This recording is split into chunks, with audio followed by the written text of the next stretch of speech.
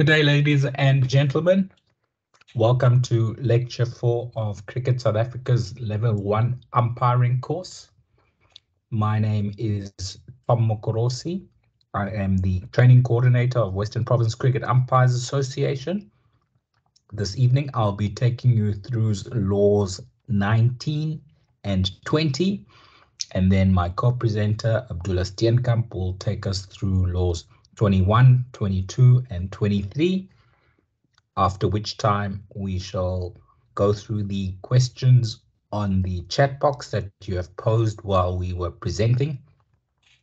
I will then also activate all your cameras and microphones so that we can be interactive.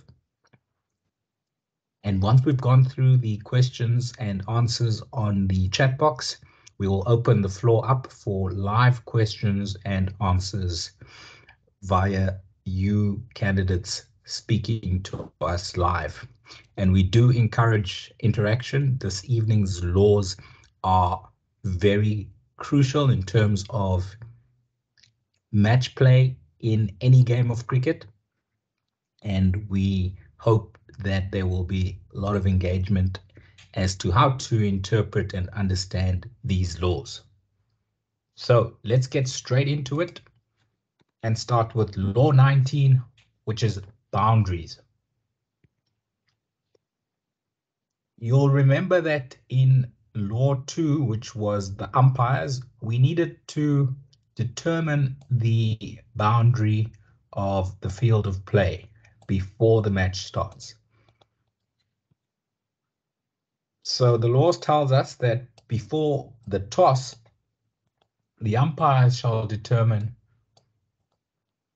the boundary of the field of play, which shall be fixed for the duration of the match.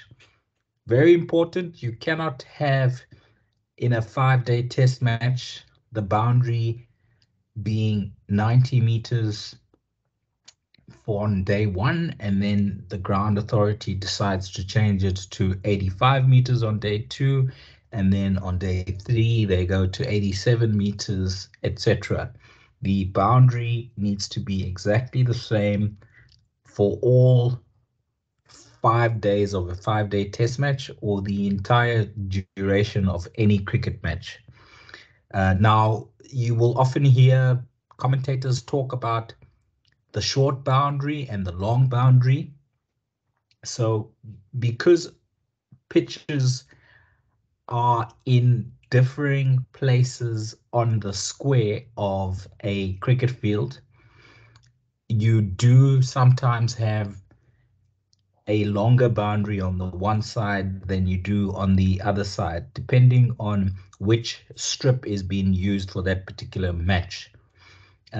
So the boundaries don't have to be of equal length all the way around the field of play, but the boundary must be positioned in the same place throughout the match from start to finish, even in multiple day matches. The boundary shall be determined such that no part of any side screen will at any stage of the match be within the field of play. Sometimes you do have boundaries that, or side screens that form part of the boundary. That is perfectly fine as per law. All that law is telling us here is that the side screen cannot be inside the field of play. How do we identify and mark a boundary? Let's see what the law says. Wherever practical, the boundary shall be marked by means of a continuous white line or an object in contact with the ground. Remember that any text highlighted in green is being examined in the Cricket South Africa Level 1 online exam, so please do make note as we go through, specifically today's lectures, which are quite well examined. This is one of them. If the boundary is marked by a white line, the edge of the line nearest the pitch shall be considered the boundary. Okay. In international cricket, we often see what's called boundary cushions in use. And if you've ever seen the replay to determine whether a ball has gone for 4 or 6, if the ball hits that boundary cushion, even on the inside of that boundary cushion, you'll remember that it's a triangle, so the 1/3 of the triangle is angling outside the field of play, one is angling into the field of play, and the other one, of course, is the base of the boundary cushion. So even if the ball hits the side of the boundary cushion triangle that is facing the field of play, that is still considered a boundary 6. Why? Because the boundary inside edge of that boundary cushion is where the boundary starts. So as soon as it hits any part of the cushion, that is the boundary 6.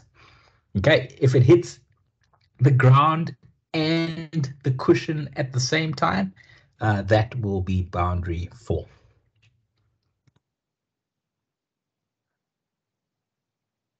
An object such as a flag, post, or board used merely to highlight the position of a line marked on the ground must be placed beyond the boundary and is not itself to be regarded as being the boundary.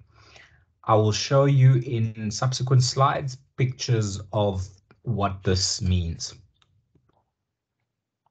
So here we have the indication of where the boundary starts. That triangle indicates that the inside edge of that particular white line that goes all the way across, all the way around the field, that is where the boundary starts. So it doesn't matter the thickness of the boundary line or the boundary ropes or the boundary cushions, the very inside edge of that line is where the boundary starts. If we have picket fences around the boundary, the inside edge of that picket fence is where the boundary starts. If we have a rope marking the boundary, the inside edge of that rope is where the boundary starts. Sometimes we've got posts, and as the law told us in the previous slide, posts and flags are often outside of the boundary, and they are actually just a visual signal to the umpires as to where the boundary is, but there should always be a continuous white line along the grass, which the inside edge of that line is the start of the boundary. So the start of the boundary is not where the posts are pitched. Similar with the flags, it would be dangerous to have those flags on the inside edge of the line, simply because if a fielder is trying to field a ball close to the boundary, it's easier if that flag is further away. So the law tells us that flags and posts need to be pitched outside of the boundary line, but the boundary still remains the white continuous line on the field.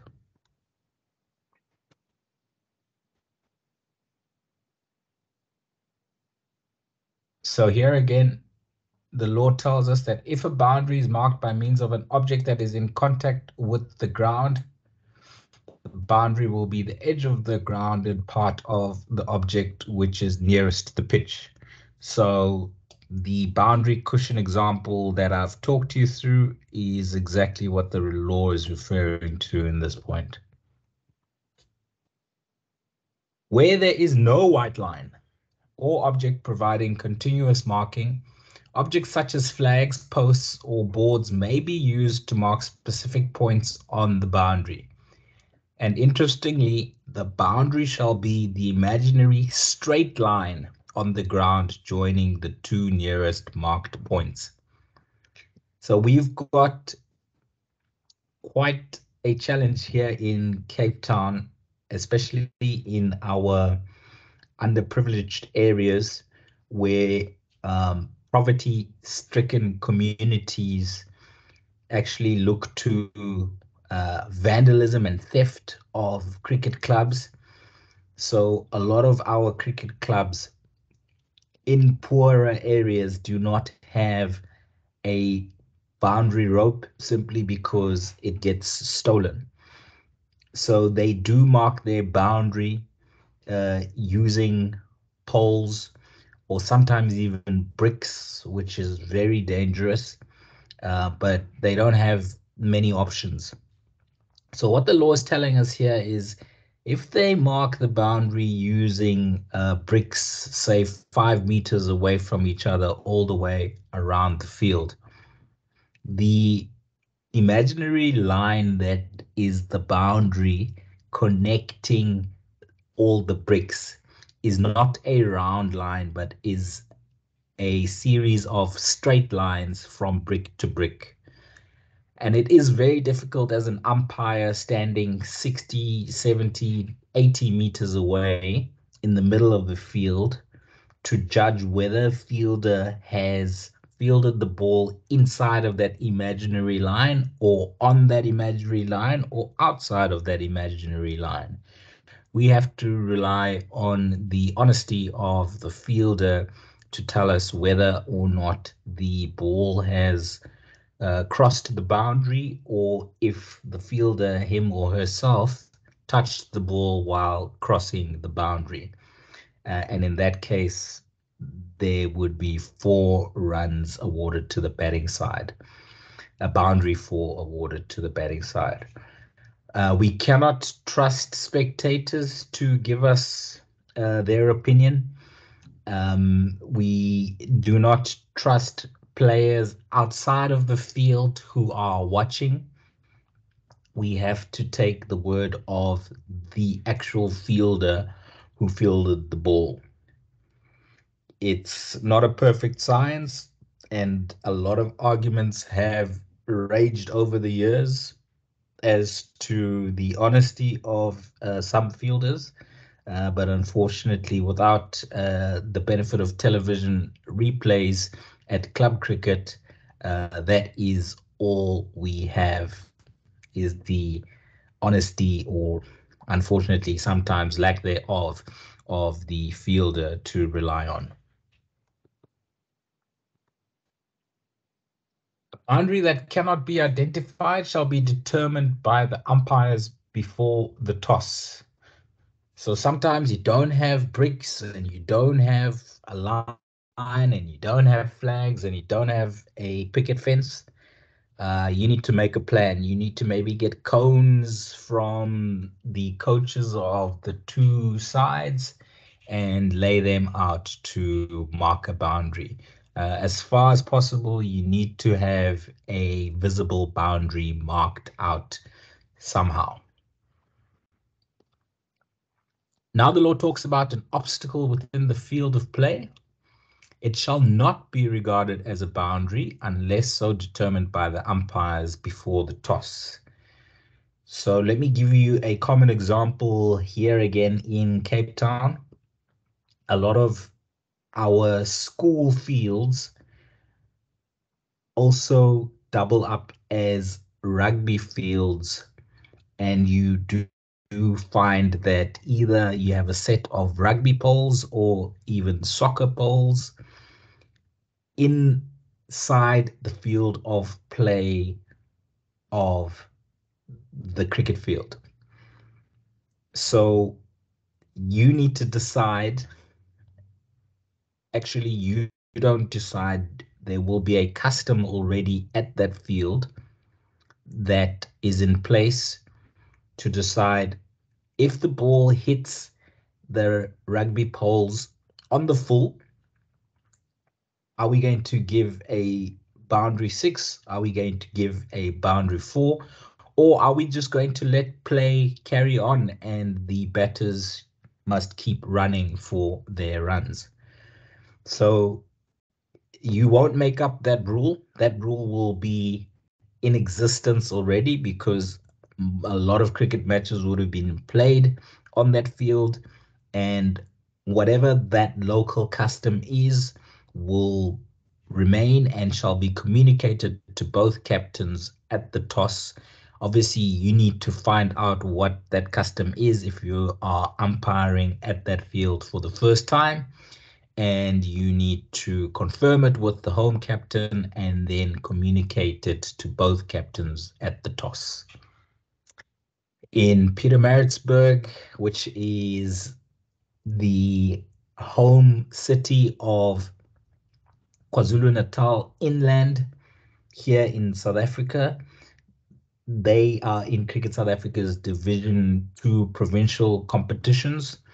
Their home ground is called the Pietermaritzburg Oval, and there is a huge tree 3/4 of the way into that particular field. And I do have a video showing a SA under-19 player hitting the ball into that tree on the full, and boundary 4 was signaled by the umpire, correctly so, because that is the prevailing custom at Pietermaritzburg Oval ever since the ground started hosting cricket matches.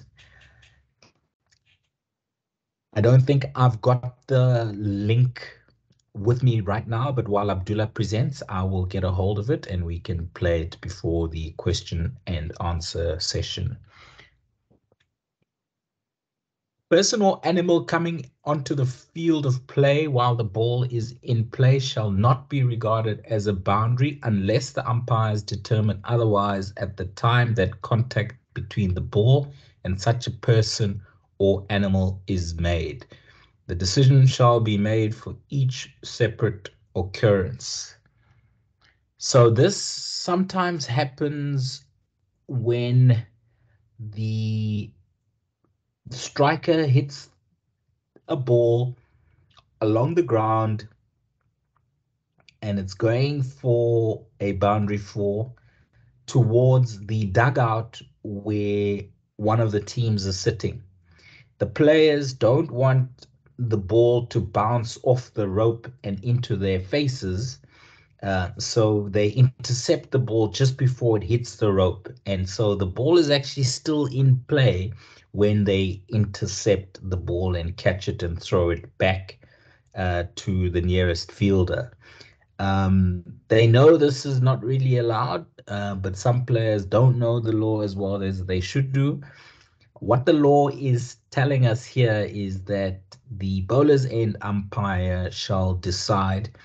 He or she may come together with the striker's end umpire to decide whether they think without that intervention the ball would have gone to the boundary or not. And if they feel that the ball would have gone to the boundary, then they award a boundary 4. Similarly, if a dog runs onto the field and the ball is hit hard and it's on its way to the boundary until the ball hits the dog, then the bowler's end umpire will have to decide, if need be, getting assistance from the striker's end umpire, whether the ball would have gone on to go to the boundary if it wasn't for the dog being hit by the ball. And if they feel that the ball would have gone on to cross the boundary, then they will award a boundary 4. Okay, there is no set rule for every incident. The law tells us that the decision shall be made for each separate occurrence. So this is a picture of when Matthew Boast hit a ball over the boundary, but unfortunately it touched the leaves of the tree before going over the boundary, and that tree is inside of the boundary. So as mentioned, I will get a link to that video and play it for you before our question and answer session. How many runs are scored from a boundary? I'm sure we all know we've got two types of boundary, a boundary 6 and a boundary 4. Let us see how the law describes them. A boundary 6 will be scored if the ball has been struck by the bat. That's quite important. And is first grounded beyond the boundary without having been in contact with the ground within the field of play. This shall apply even if the ball has previously been touched by a fielder. So quite often you see fielders trying to take a catch on the boundary and they drop the catch and the ball falls over the boundary rope and boundary 6 is signaled.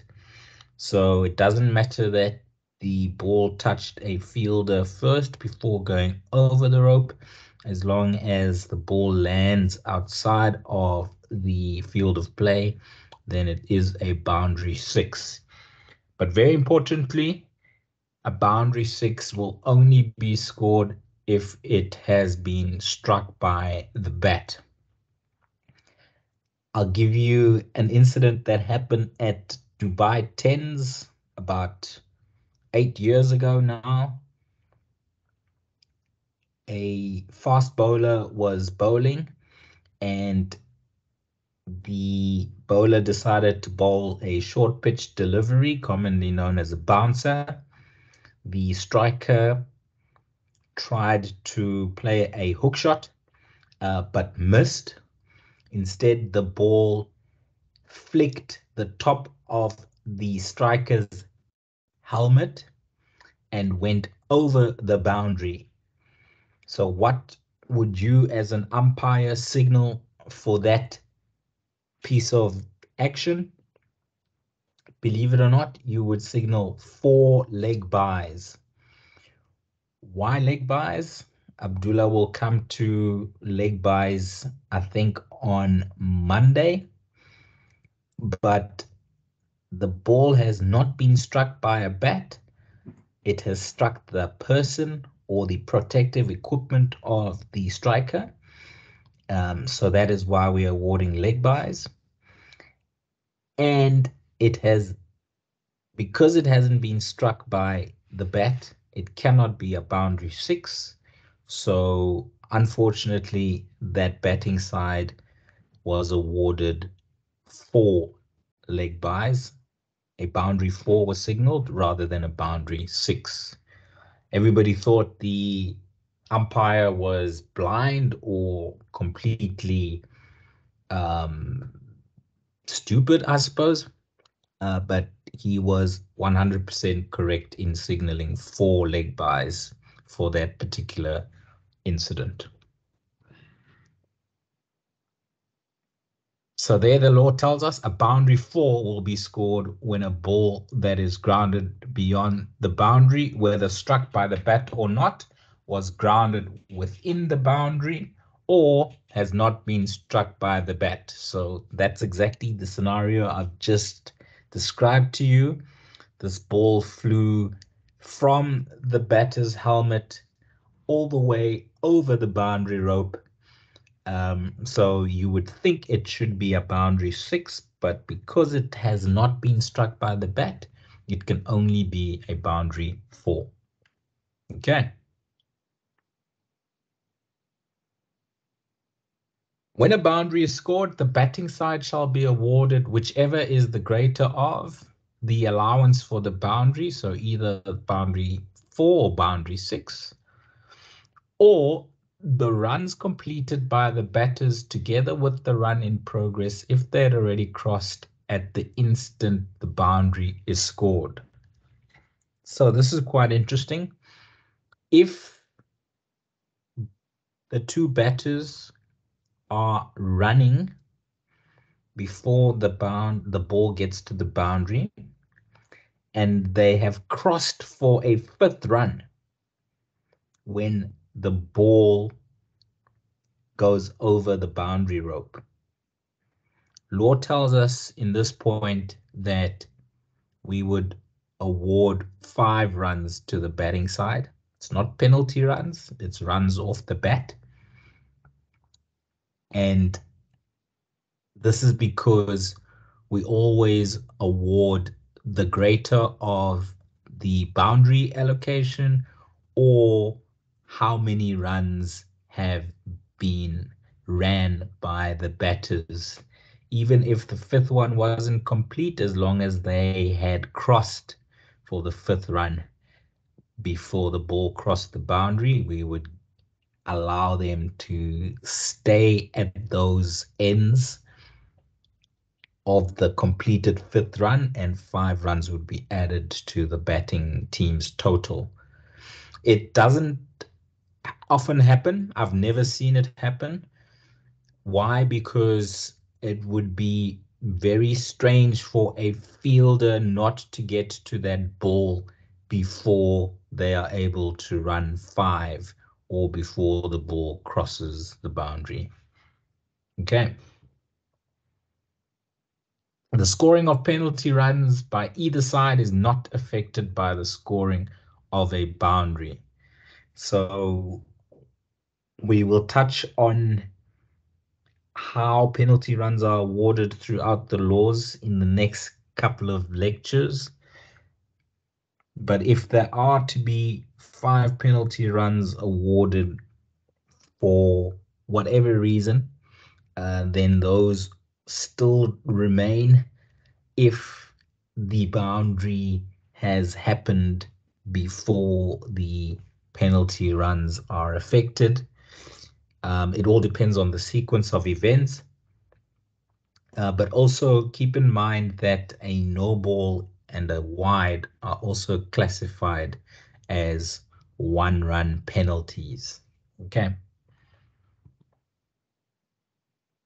Now let us move on to the contentious issue of boundary catches. And we do have an example from the Big Bash League late last year, which had opinions divided as to whether that should be a 6 or a 4. But before we get to that video, if that should have been a 6 or out court. But before we get to that video, let's go and watch the Laws of Cricket animation. And those of you who were with us in lecture 1, I would have told you about the app that you can download on your phones. In fact, I sent the links out on the course material before the course started. And on the app, you can find all of these animations as well. Boundary catching. In cricket, a catch is considered to be fair if the fielder is within the field of play and the ball hasn't touched the ground before he or she catches it. The fielder must have complete control both over the ball and his or her own movement. Can a batsman be caught over the boundary? Well, this being cricket, the answer is yes and no. If the fielder catches the ball like this, with part of the body grounded outside the field of play, then the lucky old batsman is not only not out, but also scores a 6. However, if in the same situation the fielder has leapt for the ball from within the boundary, but not from outside it, caught it whilst airborne over the boundary, but managed to throw it up in the air before touching the ground, he or she can then step back into the field of play to complete the catch. It doesn't matter if the fielder throws it to a teammate or completes the catch on his or her own. In this scenario, the same batsman who just scored 6 would in fact have been out. As they frequently say, it's a funny old game. For oodles more details on this subject, take a look at Laws 19 and 33 in MCC's The Laws of Cricket. I've saw Matt Renshaw do this before, and I'm pretty sure this is out. So if his feet are planted when he takes the catch again outside the rope, it's 6. So if he makes the first contact from where he jumped inside the rope, and then when the last contact is made, he's back inside the rope, it's out. So as long as when he threw it up a second time, these feet were in the air, Yes. the last point of contact has to be back in. So when he's outside the boundary rope, when he takes the ball again, his feet must be in the air when he throws it up again. Effectively, he could throw it up 300 times as long as his feet are in the air. So very well explained there by, I think, Glenn Maxwell was one of the commentators, saying that the first contact with the ball needs to be from within the field of play, which it was. And the last contact with the ball needs to be with the fielder inside the field of play. And all the juggling that the fielder did outside of the field of play, you would have noticed that his feet were in the air. So law technically says he was not outside the field of play, or he was not grounded outside the field of play when he made contact with the ball. And the commentator even said that he could juggle it 300 times if he wanted to, as long as each time he touched the ball, his feet were not grounded outside the field of play. So according to law, that was a perfectly legitimate catch. So the arguments all over social media was that this law needs to be changed because it just looks a bit ridiculous, especially if you take into consideration the comment that was made that you could potentially juggle the ball up to 300 times as long as you are never in contact with the ground outside of the field of play when you touch the ball. So let's have one last look at it, and we can discuss it further during the Q&A, but the correct decision was made of out court. I've saw Matt Renshaw do this before, and I'm pretty sure this is out. So if his feet are planted when he takes the catch again outside the rope, it's 6. So if he makes the first contact from where he jumped inside the rope, and then when the last contact is made, he's back inside the rope, it's out. So as long as when he threw it up a second time, these feet were in the air, Yes. the last point of contact has to be back in. So when he's outside the boundary rope, when he takes the ball again, his feet must be in the air when he throws it up again. Effectively, he could throw it up 300 times as long as his feet are in the air. Right, so I hope that clears up the interpretation of that particular law. You might not agree with the law. I certainly don't. I think it looks a little bit ridiculous that a player can handle the ball effectively, physically outside of the field of play, just as long as his feet are not grounded outside the field of play. But as the law stands, a perfectly legitimate catch. What happens when there is an overthrow or a willful act by the fielder and the ball then goes over the boundary? If the boundary results from an overthrow or from the willful act of a fielder, runs shall be scored as such. Any runs for penalties awarded to either side, as mentioned earlier in the law, they will always stand. The allowance for the boundary will stand. And then the runs completed by the batters, along with the run in progress if they had already crossed at the instant of the throw, would also count. So we've got another video that also had the world talking. The famous 6 that was awarded to Ben Stokes in the World Cup final, 50 over World Cup final in 2019, which came from a throw by Martin Guptill that hit Ben Stokes's bat as he was diving to make good his ground at the end of the second run, and then the ball sped off to the boundary. Was 6 the correct call in terms of the total number of runs? Unfortunately not. It is beautifully explained by the Cricket Digest video that we shall show soon. Hello and welcome to the Cricket Digest channel. World Cup final match saw one of the most thrilling finish ever witnessed in an ODI match. However, an overthrow in the 50th over of England innings has sparked the debate. A throw from Martin Guptill deflected after hitting Ben Stokes, who was diving to save his wicket, and the ball crossed the boundary line. Many people were confused about how an overthrow is valid after the ball touches the batsman. Point to be considered here is everyone in the field, including the batsman and the umpires, are considered as part of the play, and the fielding side has to take this into consideration. Hence, the ball getting deflected from either a batsman or an umpire will not be called a dead ball. However, if a batsman makes deliberate contact with the ball, or if he deliberately comes in the way of a throw, then the ball will be immediately called dead and the batsman will be given out, obstructing the field. But in the case of Ben Stokes, he had come in the way of throw, but he did not do it deliberately. He was running hard to save his wicket and he did not make deliberate contact with the ball either.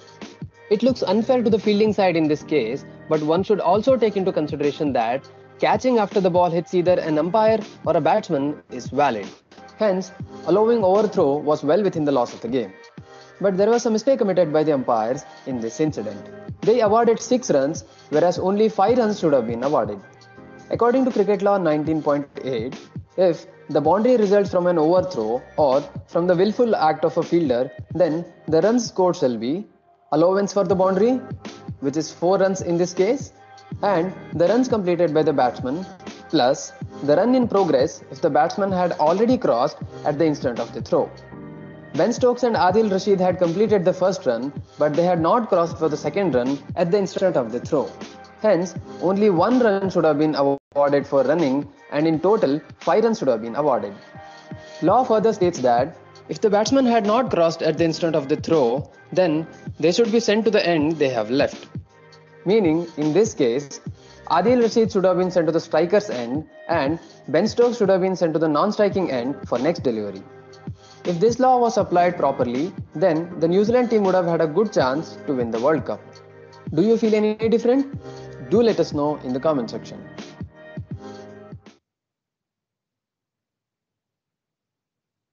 So I'm not sure how many of you, while watching the World Cup final back in 2019, knew that only 5 runs should have been awarded for that overthrow, but 6 were awarded.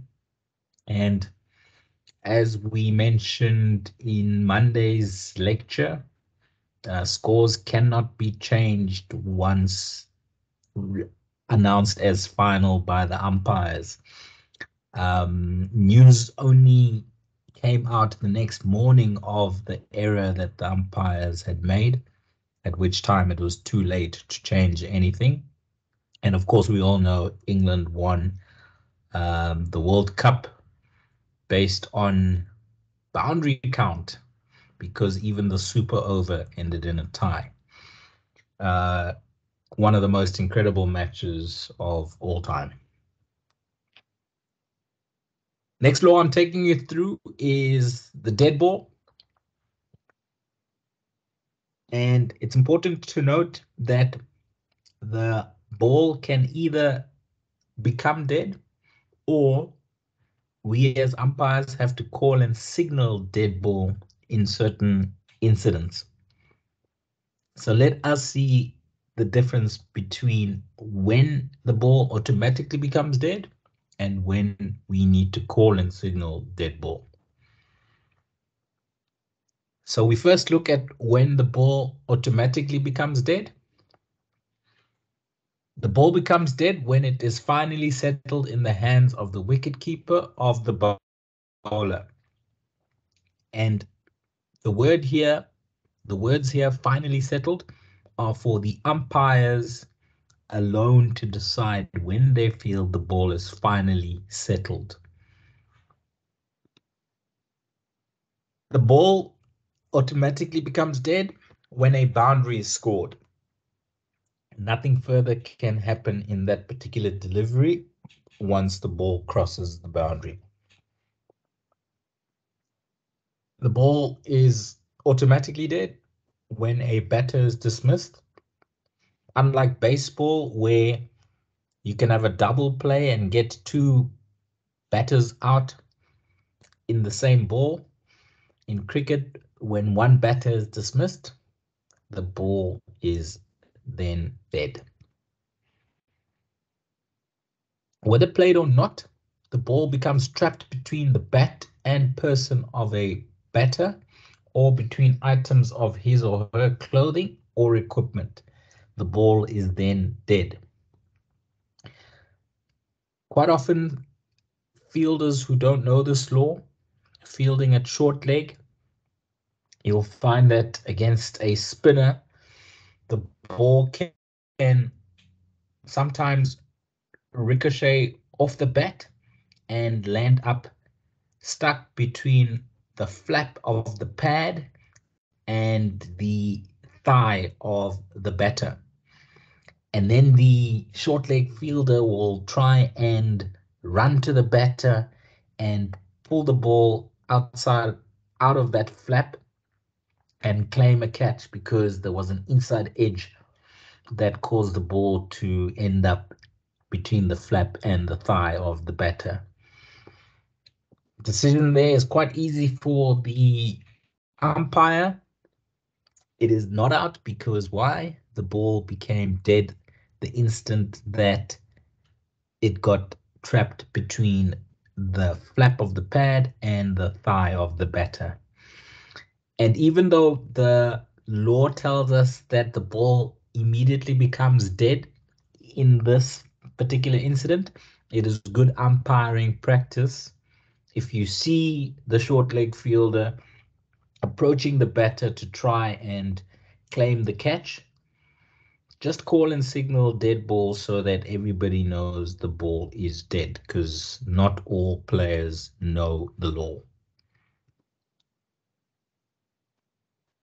When else does the ball immediately become dead or automatically become dead? Whether played or not, it lodges in the clothing or equipment of a batter or the clothing of an umpire. Okay, that's pretty straightforward. The ball also becomes dead when there's an award for penalty runs, when a player returns to the field without permission and comes into contact with the ball. Okay, so the player merely returning to the field without the permission of the umpires, the ball is still live. It's only if that player comes into contact with the ball that the ball becomes automatically dead. Again, this is another law that very few players know. So if you were to discover this has happened, then you either umpire should call and signal dead ball and then explain as to why the ball has become automatically dead.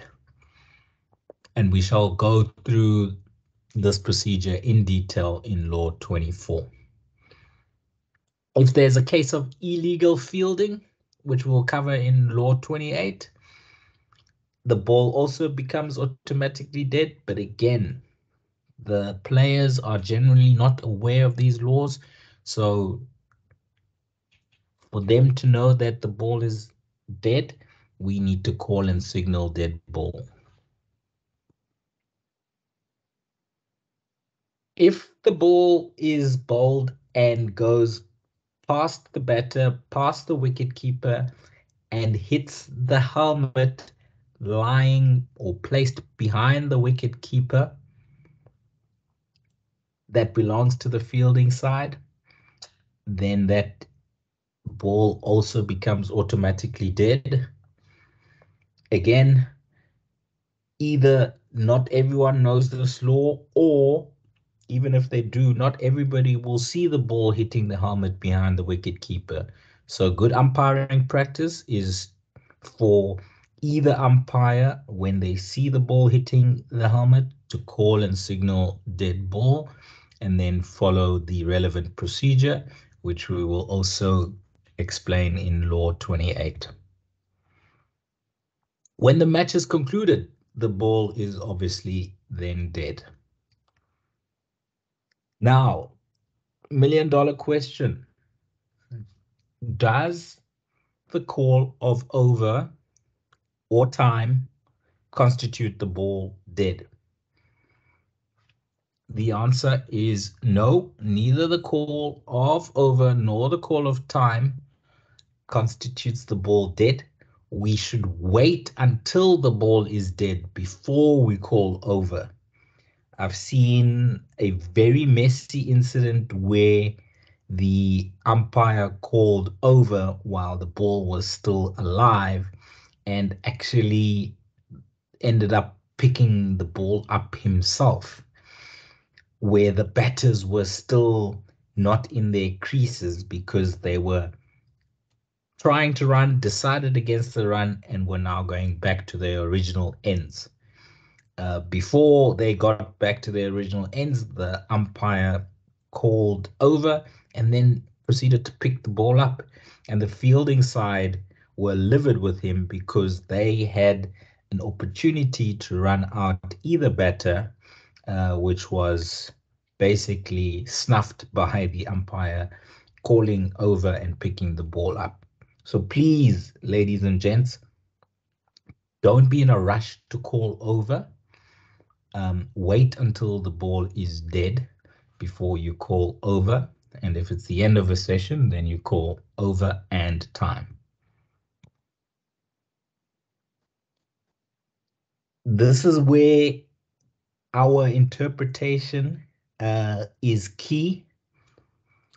The ball shall be considered to be dead when it is clear to the bowler's end umpire that the fielding side and both batters at the wicket have ceased to regard the ball as in play. And whether the ball is finally settled or not is a matter for the umpire to decide. Okay. So a fielding side cannot tell you that, but umpy, the ball was still live. A batting side can't tell you that, but umpy, I thought the ball was dead. You need to consider by their body language whether both the batting and the bowling sides have considered the ball dead before you can consider the ball dead. Okay.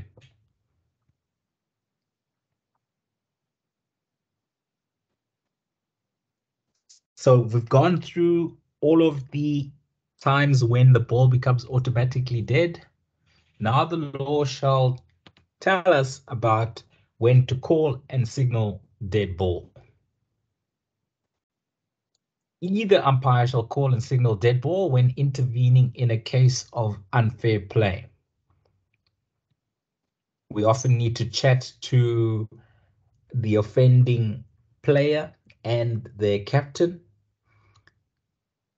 Best if both umpires are involved in that conversation. So call and signal dead ball, and then you go to your partner and you go to the offending player and their captain.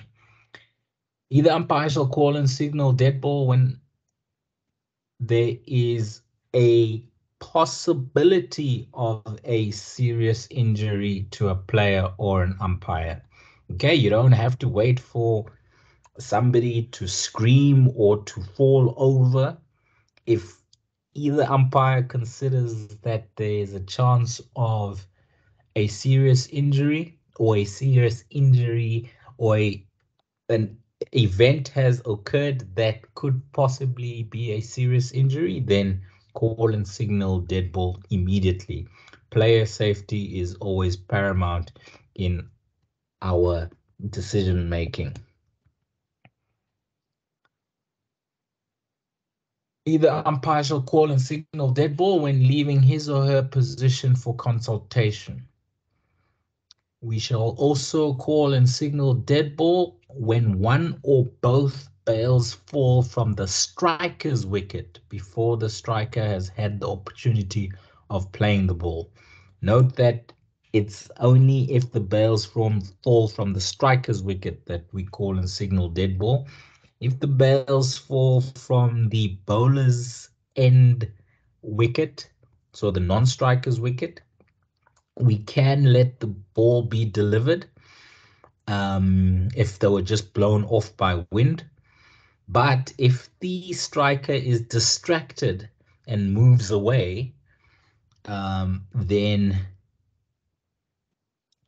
law 20.4.2.5 applies.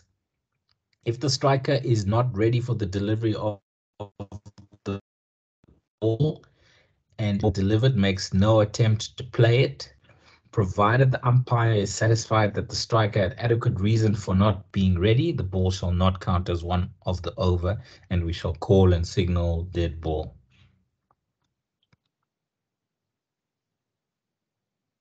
This is actually the law that applies to the example that I gave.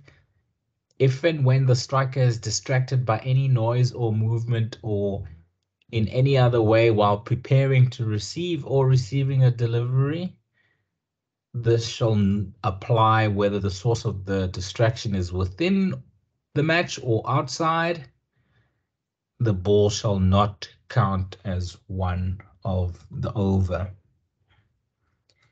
If there is an instance of a deliberate attempt to distract the striker, then we shall call and signal dead ball, and the ball shall not count as one of the over.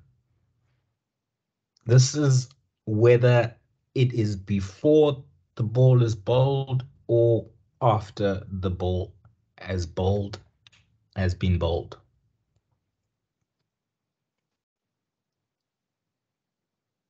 I've seen this happen a few times over the years.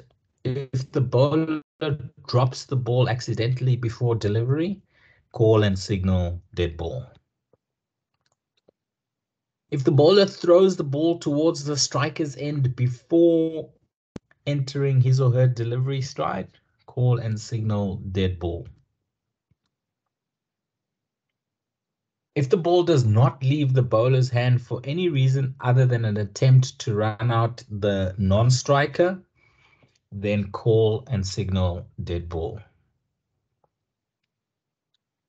I mentioned on Monday that the lost ball law has now been incorporated into the dead ball law. This is where the incorporation happens. 20.4.2.11 says if either umpire is satisfied that the ball still in play cannot be recovered, he or she shall call and signal dead ball.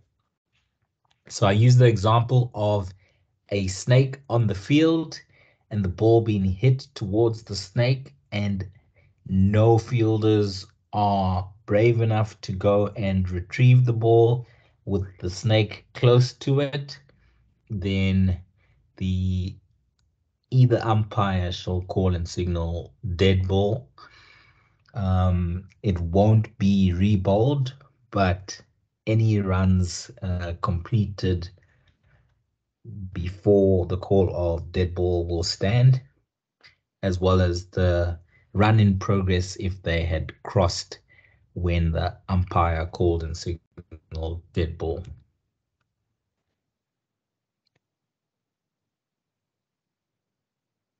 If either umpire considers that either side has been disadvantaged by a person, animal, or other object within the field of play, then you can call and signal dead ball. However, I mentioned this earlier in the boundaries law. If both umpires consider the ball would have reached the boundary If it was not for the intervention of the external person or animal, then the boundary will stand. And in the cases that I mentioned, you do not call and signal dead ball. You only call and signal dead ball if either side is disadvantaged from the intervention by the external person or the animal.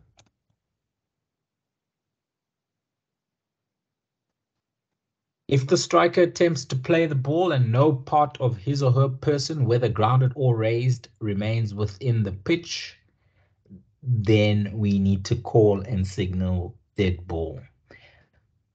Quiz question. Abdullah mentioned it last week, Monday, in the first lecture. The width of a pitch in meters.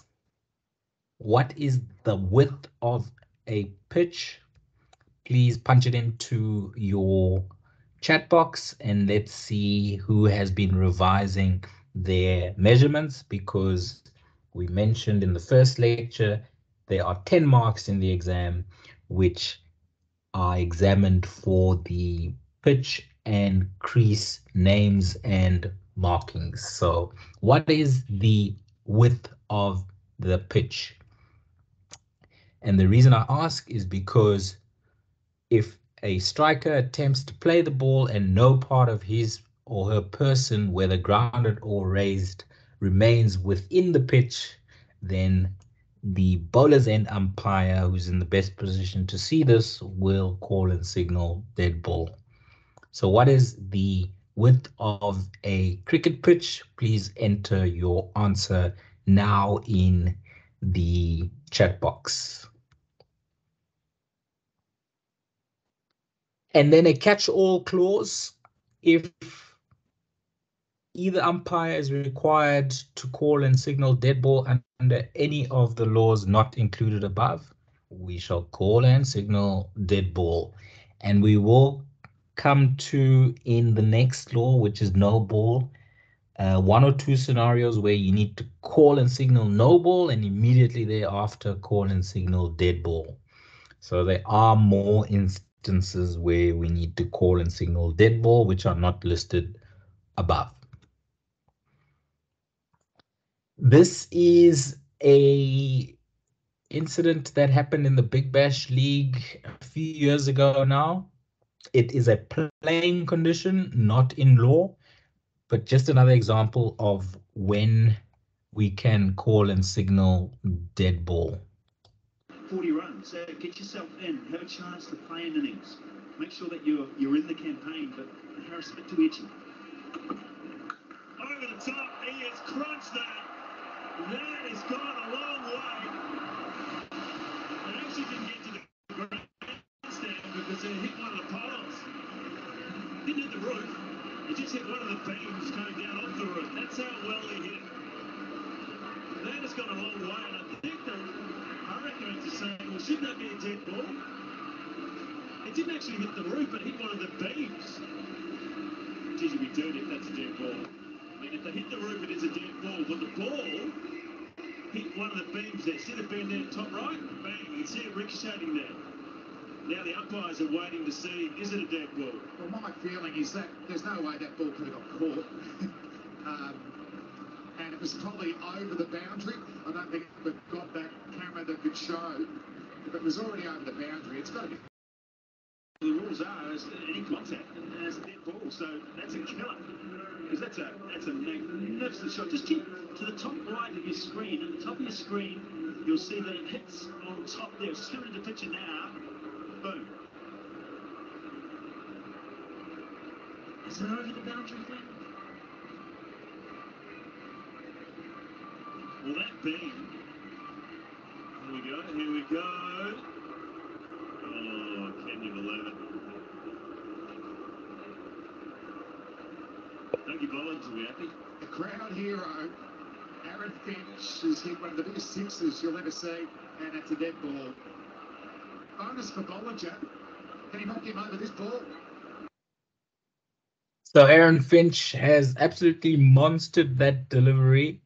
but because of the playing condition that exists in the Big Bash League, if a ball hits any part of the roof, it shall not count as one legal delivery in the over and will be called dead ball, regardless of which part of the roof it hit and where the ball was likely to end up.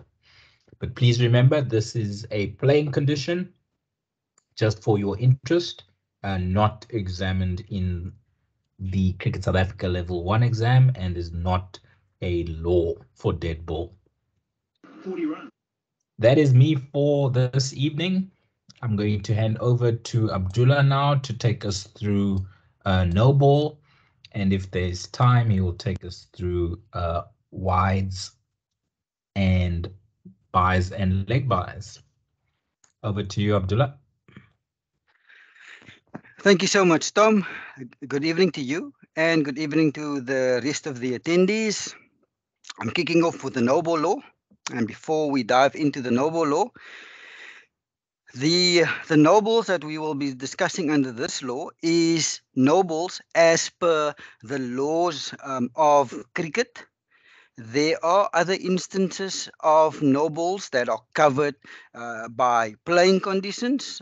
Example, in limited over crickets, 50 or 20 over cricket, there are no ball, there are restrictions with the amount of fielders inside the circle and fielders on the boundary.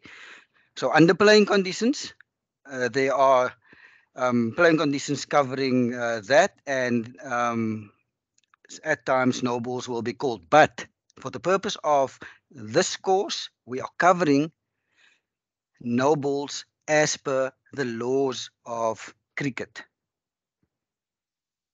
The mode of delivery.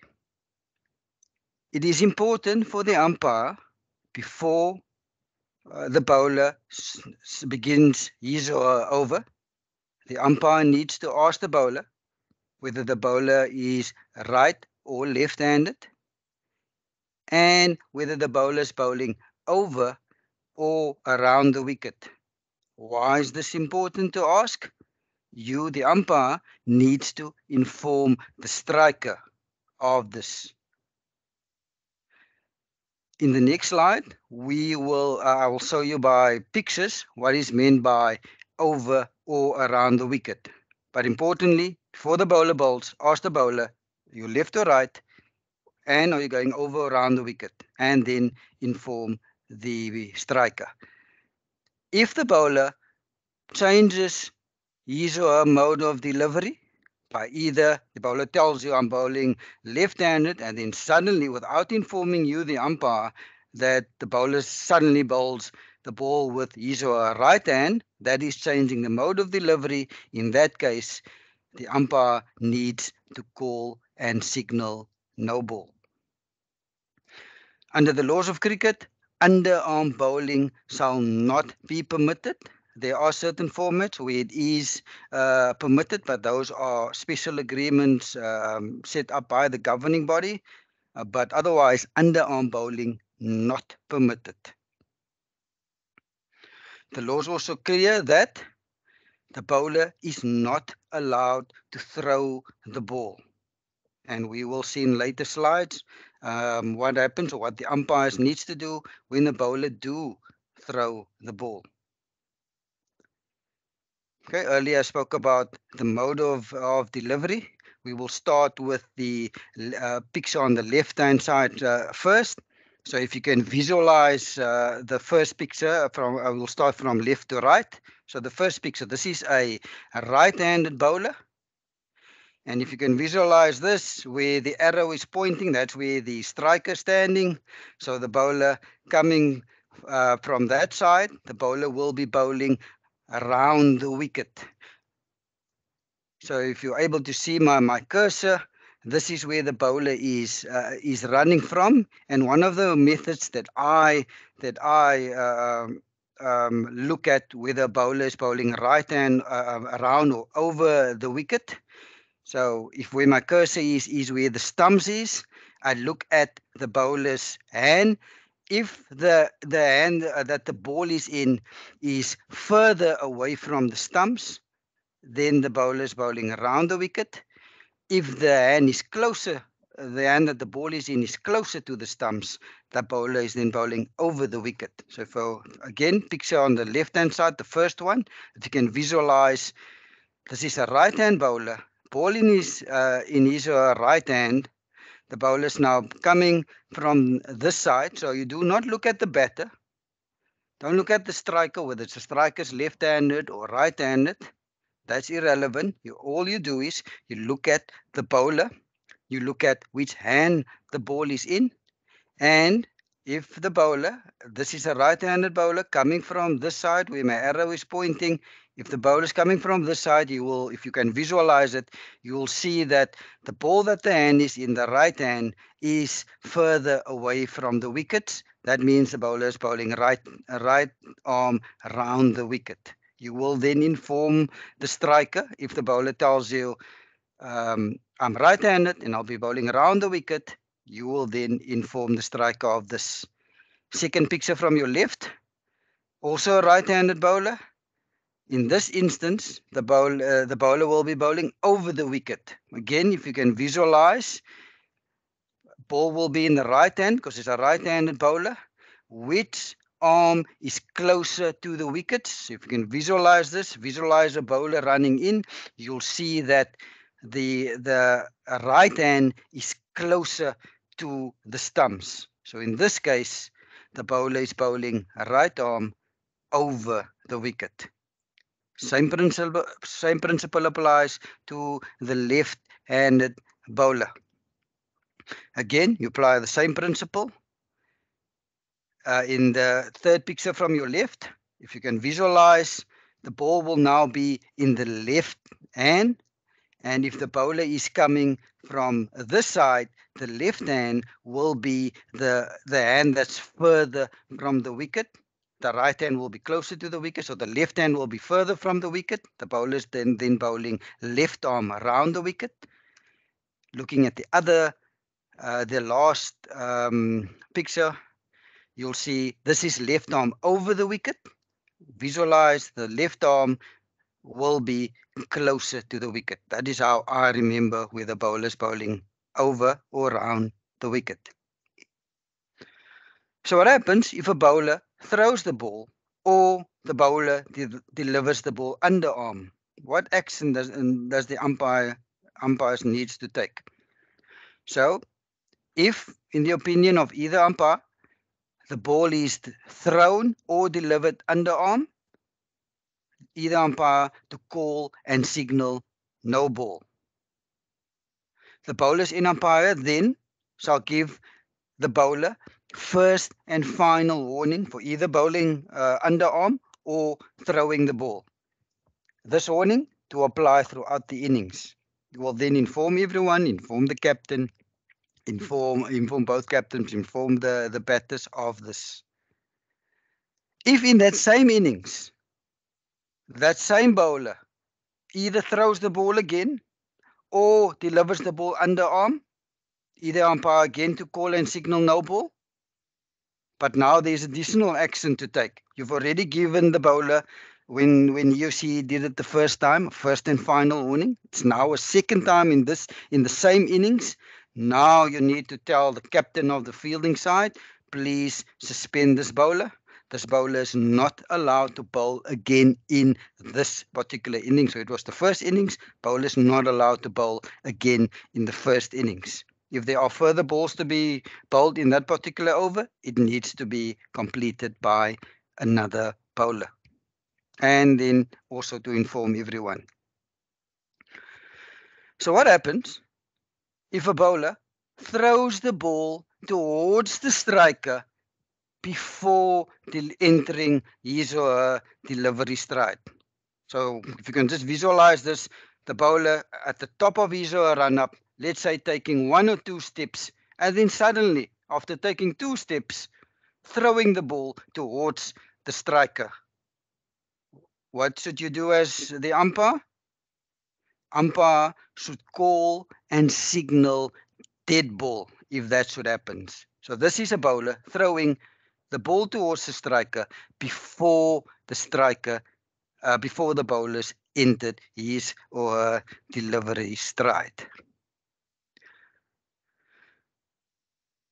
Fair delivery when it comes to the feet, and this is an important part of the umpire's duties every single week. When it comes to the feet, you need to know exactly how to handle and what to look out for.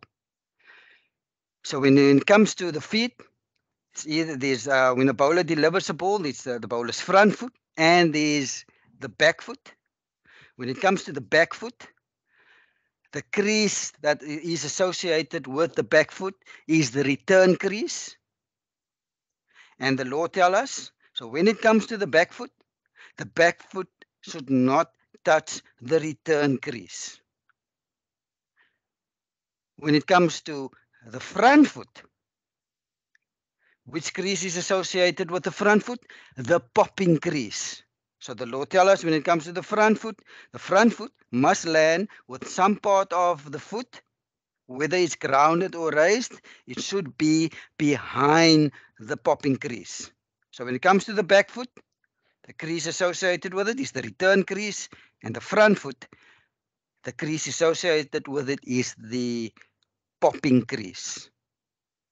So back foot should not touch the return crease.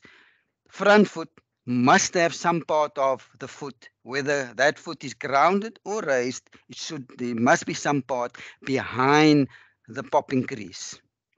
Also, there must be some part of the foot, whether grounded or raised, on the same side of the imaginary line joining the two middle stumps. There is a picture in a few slides' time that will clearly illustrate bullet point number 2. So let's look at a few pictures. Again, when it comes to the back foot, which crease is associated with the back foot? The return crease. So what question do you need to ask yourself? Is there any part of the back foot touching the return crease? If your answer to that question is yes, then that is a no ball. If the answer to that question is no, then it's a fair or a legal delivery. So this is a right-handed bowler bowling over the wicket.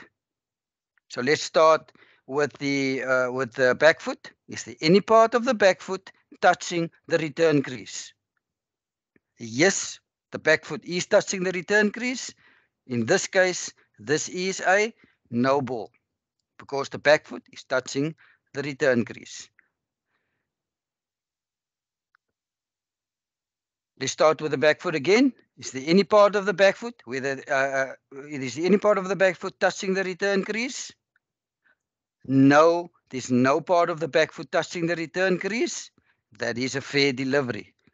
If you go to the front foot, which line or which crease is associated with the front foot? The popping crease. So what question do you ask yourself when it comes to the front foot?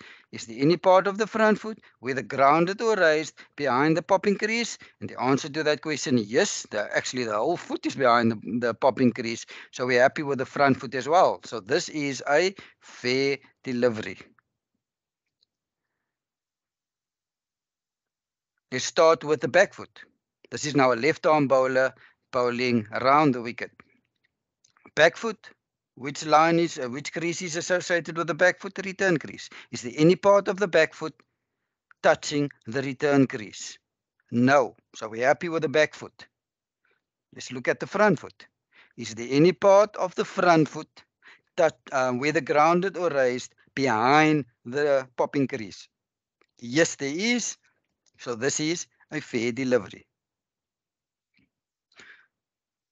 Let's start with the front foot. Which crease is associated with the front foot?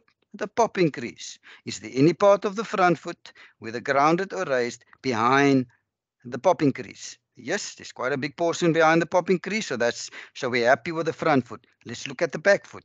Is there any part of the back foot touching the return crease? Yes, that's why this is a no ball. Back foot, any part of the back foot touching the return crease? No, we're happy with the back foot. Front foot. Is there any part of the front foot whether grounded or raised, behind the popping crease. Yes, you can see there is still a portion behind the popping crease. And when looking at the popping crease, you look at the front edge of the line or the back edge of the popping crease. You need to look at the back edge when deciding whether there's a part of the foot whether grounded or raised behind the popping crease. So at the back edge of the line, yes, there is a portion of the front foot behind the back edge. So that's why this is a fair delivery. For back foot, any part of the back foot touching the return crease? No, we're happy with the back foot. Front foot, is there any part of the front foot whether grounded or raised behind the back edge of the popping crease? No, there's not. That's why this is a no ball, because there's no part of the front foot whether grounded or raised behind the popping crease. Back foot, no part touching the return crease, happy. Front foot, is there any part of the front foot grounded or raised behind the popping crease? No, there's not. That's why this is a no ball. Is there any part of the back foot touching the return crease? No. Any part of the front foot, whether grounded or raised behind the back edge of the popping crease? Yes, this foot is raised, but you can see there is a portion of the heel behind the popping crease. That's why this is a fair delivery. Back foot, nothing touching the return crease. We're happy with the back foot. Front foot, any part of the front foot, whether grounded or raised behind the popping crease? No, there's not. That's why this is a no ball.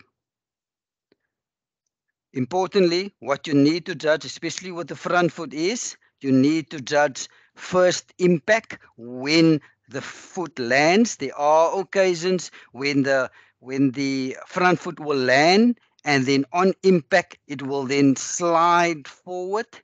It's important, do not judge where the foot ends up. It's important that you judge it when the front foot lands, and that is where you make your call. That is where you ask yourself the question, is there any part of the front foot upon first landing whether grounded or raised behind the popping crease? If the answer to that question when it first landed is yes, there is a part, then that is a fair delivery. Do not look at it where it ends up, because at times bowlers will land with the front foot behind the popping crease, and then upon impact the front foot will then slide and ends up, let's say, like in this picture. So do not look at where it ends up. You need to look at it when it first lands, and upon first landing, if there is part of the front foot whether grounded or raised behind the popping crease, then it's a fair delivery. Earlier we spoke about that imaginary line between the middle stump. So if you can just visualize this is a left arm spin bowler bowling from left arm over the wicket. So if this is, here's your stumps, here's the middle stump. So if you can draw an imaginary line from middle stump to middle stump. So if this bowler left arm over lands with his or her front foot on this side of the imaginary line, like in this here, you need to call no ball, because this is seen as per the law as the bowler changing mode of delivery. The bowler indicated that he or she is bowling over the wicket, but if this happens with the foot on this side of the imaginary line from middle stump to middle stump, it gets seen as if the bowler has now changed mode by bowling around the wicket. So what happens if a bowler breaks the wicket while delivering the ball? The law tells us that if the bowler, and we're now not referring here to when the bowler tries to run out the non-striker, that is something else, and we will deal with that under the mode of dismissals in a later lecture. But this is a bowler running in, and while running in, that bowler breaks the wicket with any part of his or her person, whether it's the hand, whether it's the foot, whether it's the knee, whether it's arm, any part. If that happens, bowler breaks the wicket, either umpire to call and signal no ball.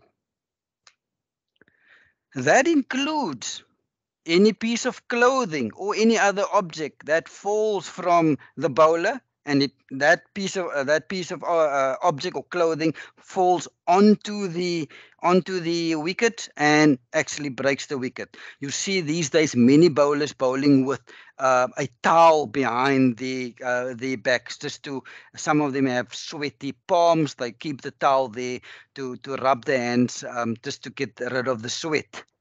So now, by placing the towel behind the back, and if that bowler running in delivers the ball, that towel then falls from the back and it falls onto the wickets, dislodging the bells, either umpire to call and signal no ball. What happens if a ball bounces more than once, or it rolls along the ground before reaching the popping crease? The law tells us if a ball bounces more than once before reaching the popping crease, either umpire to call and signal no ball. Also, ball gets delivered and it rolls along the ground before reaching the popping crease, either umpire to call and signal no ball. So the important thing here is it needs to bounce more than once, or it needs to bounce for a second time before reaching the popping crease. Or if it bounces once and it starts rolling along the ground towards the striker, either umpire to call and signal no ball.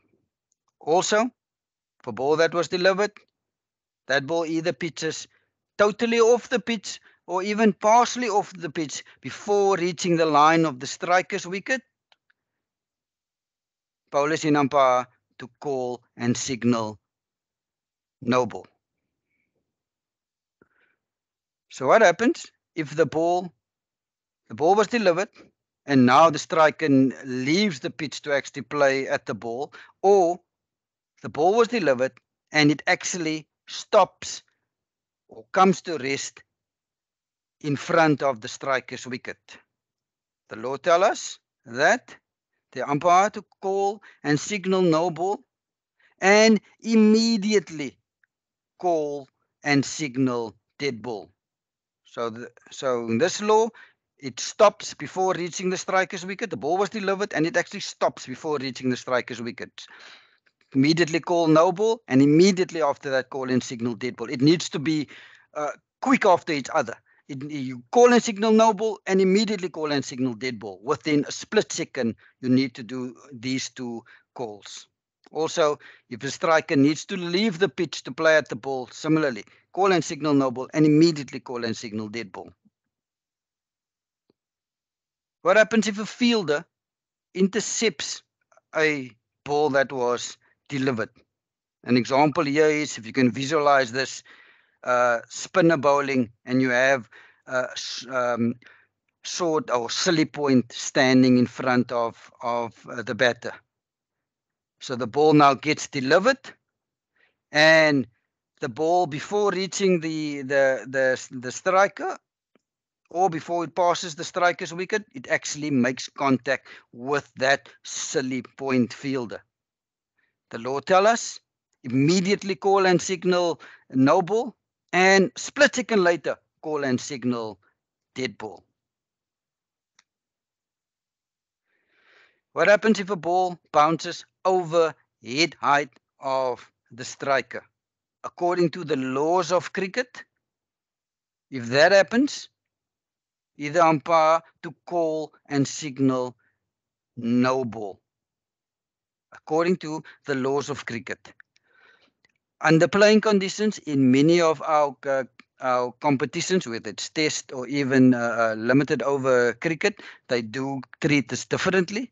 But according to the laws of cricket, if a ball If a ball bounces over the head height of the striker, either umpire to call and signal, no ball. There are other forms of no balls as well, according to the laws, and we'll cover it in later laws, and we'll see a few pictures in further slides.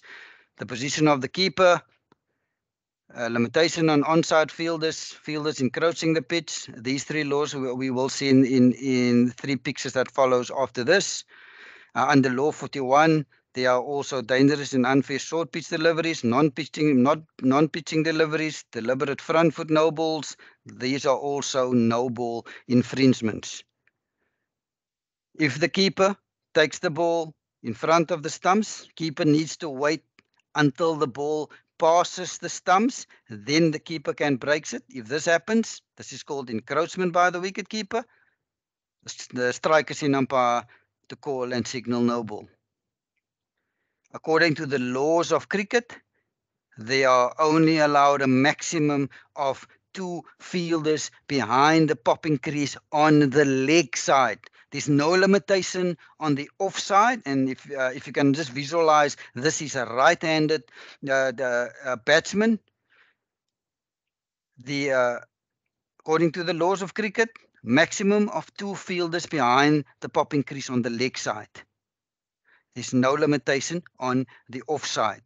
If you look at this pic, you'll see the law tells us not more than a maximum of 2 fielders allowed behind the popping crease on the leg side. In this picture, you can see there are 3 fielders behind the popping crease on the leg side of this on this right-handed batsman. Looking at the umpire, there's a bit of umpiring technique. If this happens to you and you see lots of fielders around the bat, and you can actually see that the short leg fielder with the helmet on is actually this in the way of the strikers in umpire. But I mean, this picture was just for educational purposes. But good umpiring technique is if you see this, go stand on the other side. If there's lots of fielders blocking your view, rather go stand on the offside than on the onside. But max 2 fielders allowed behind the popping crease on the leg side. When it comes to encroachment by a fielder, fielders shall not get onto the pitch until either the ball passes the bat, or the ball touches the bat, or the person of the batter.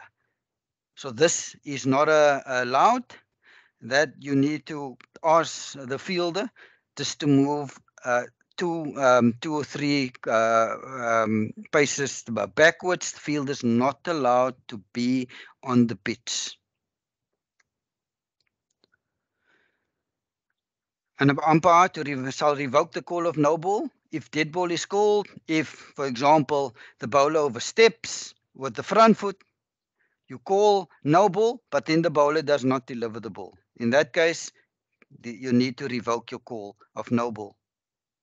If there's a no ball or a wide in the same delivery, who is the boss? No ball is boss. No ball and wides of the same delivery. You're not going to give from that delivery a no ball and a wide. No ball will be boss, so you will call and signal no ball. No ball to override the call of wide at any time. Ball does not become dead on the call of no ball. So if you call no ball, the batsman hit the ball through the covers and they start running, that ball is still alive. Yes, you've called no ball, but the ball is still alive. What is the penalty for a no ball? According to the laws, 1 run penalty. And that once you've called no ball, that penalty will always stand. No ball shall not count as one of the over. How can you be dismissed of a no ball? 3 ways. Hit the ball twice, obstructing the field, or run out. These are the ways that you can be dismissed of a no ball.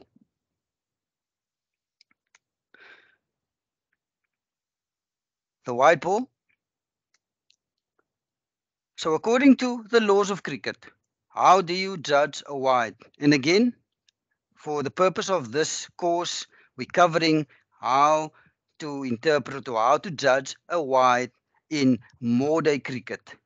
Not in limited over cricket, whether it's 20 overs or 50 overs, you'll see there are playing conditions in place, and you'll actually see on the pitch there are wide markings to assist the umpires to consistently call wides. Those wide markings are just there to help the umpires consistently call it, but those are there are specific measurements for those wide markings, but those are playing conditions that was added. But according to the laws of cricket, in modern cricket, this is how you judge a wide. So what you judge? You need to judge striker standing in a normal batting position, and you need to judge whether the ball would have passed wide of the striker standing in a normal batting position. That is how you judge a wide according to the laws of cricket. Would the ball have passed wide of the striker standing in a normal batting position? The law goes further and it clarifies what is passing wide of the striker.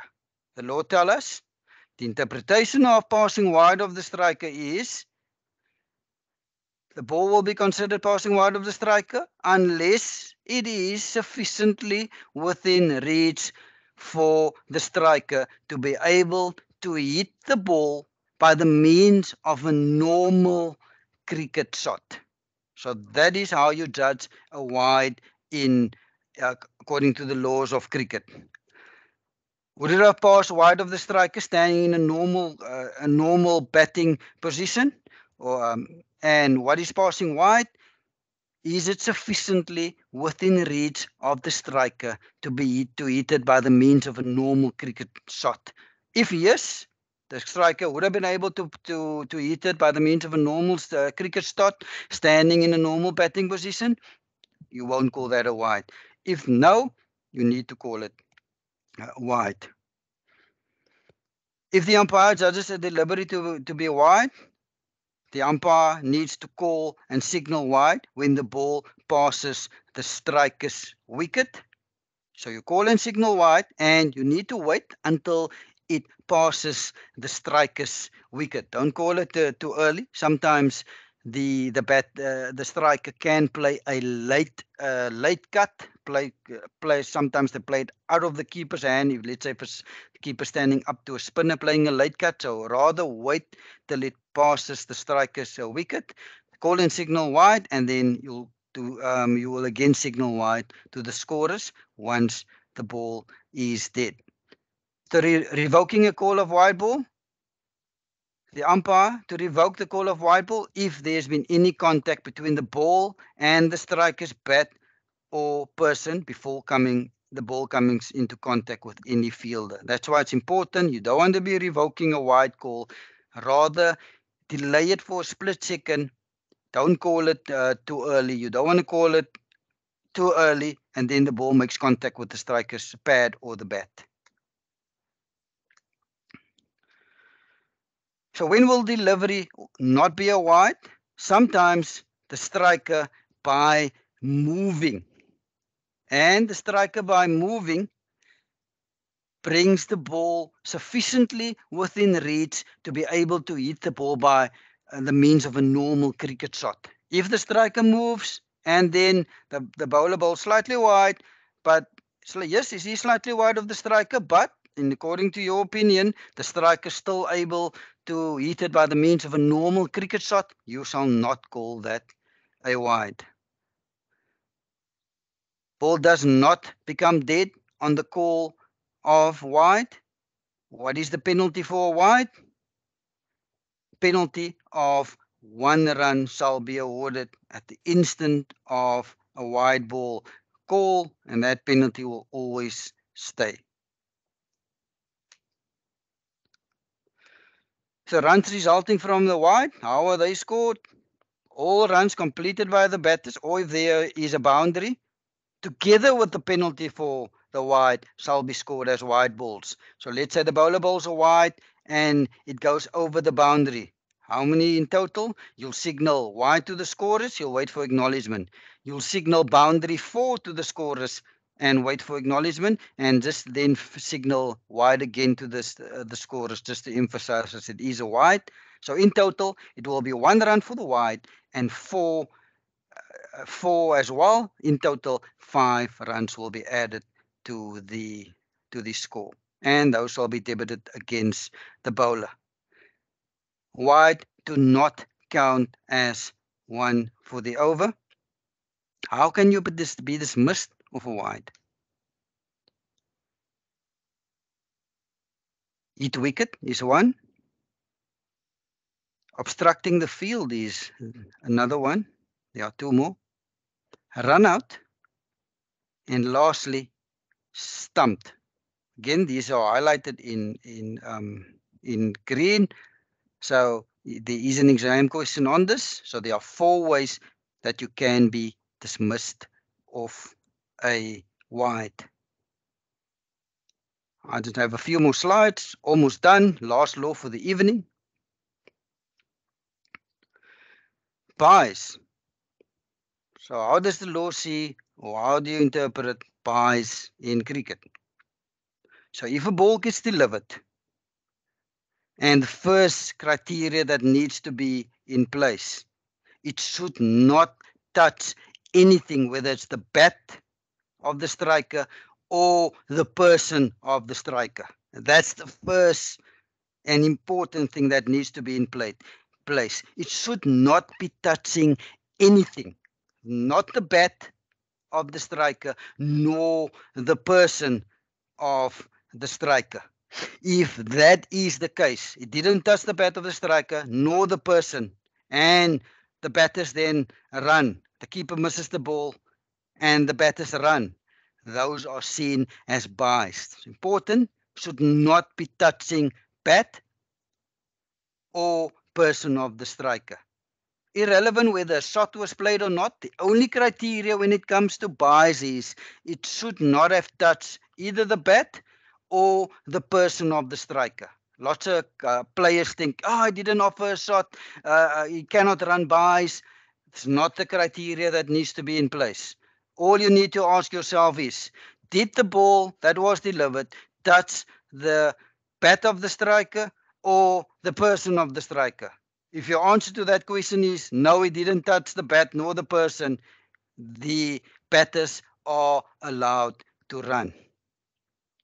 So those runs, if they ran 3, those will be seen as buys, or if it goes over the boundary, it will be seen as buys. So those are buys, didn't touch bat or person. Leg buys. So now, and what is the difference between buys and leg buys?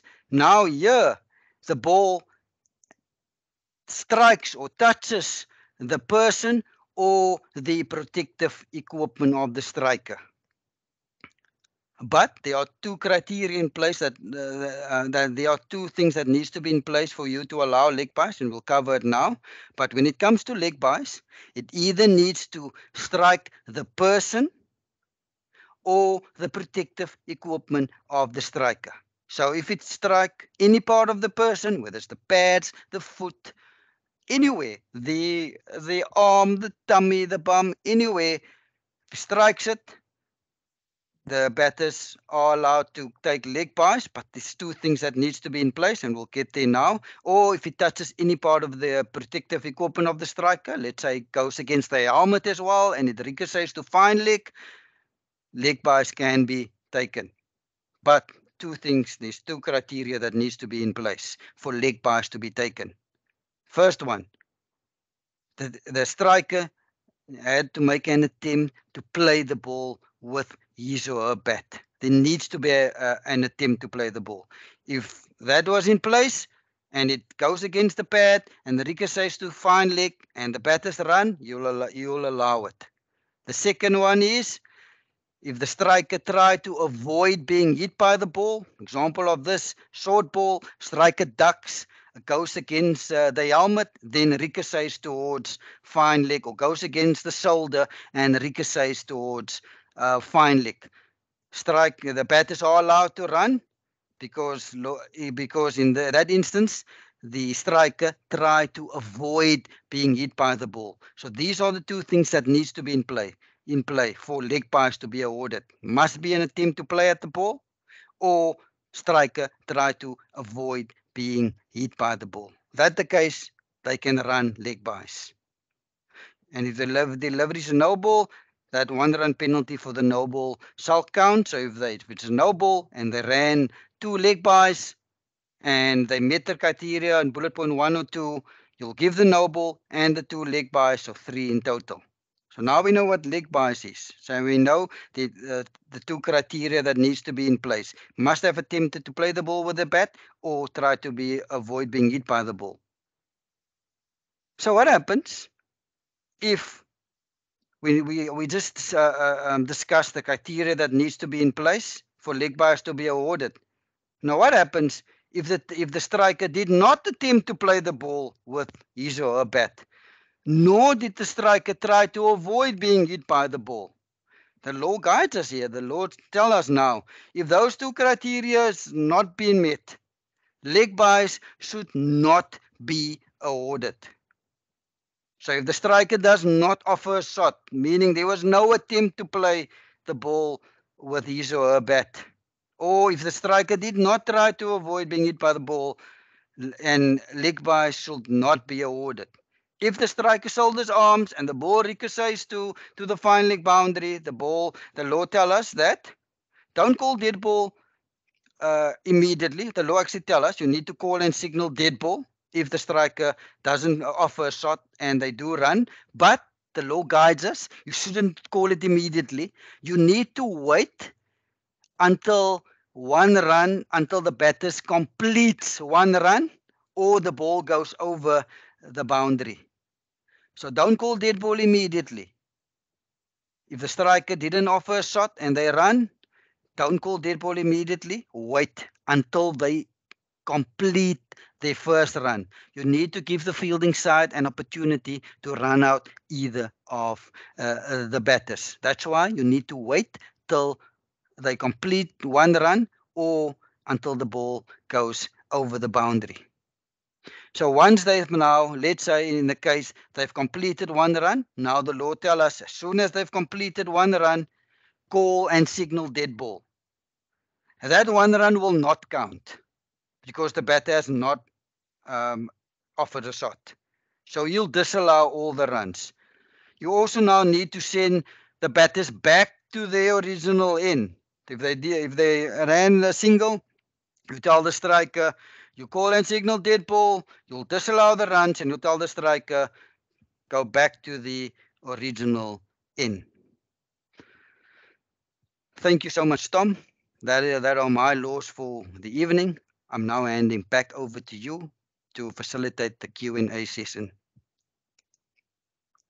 Thanks very much, Abdullah.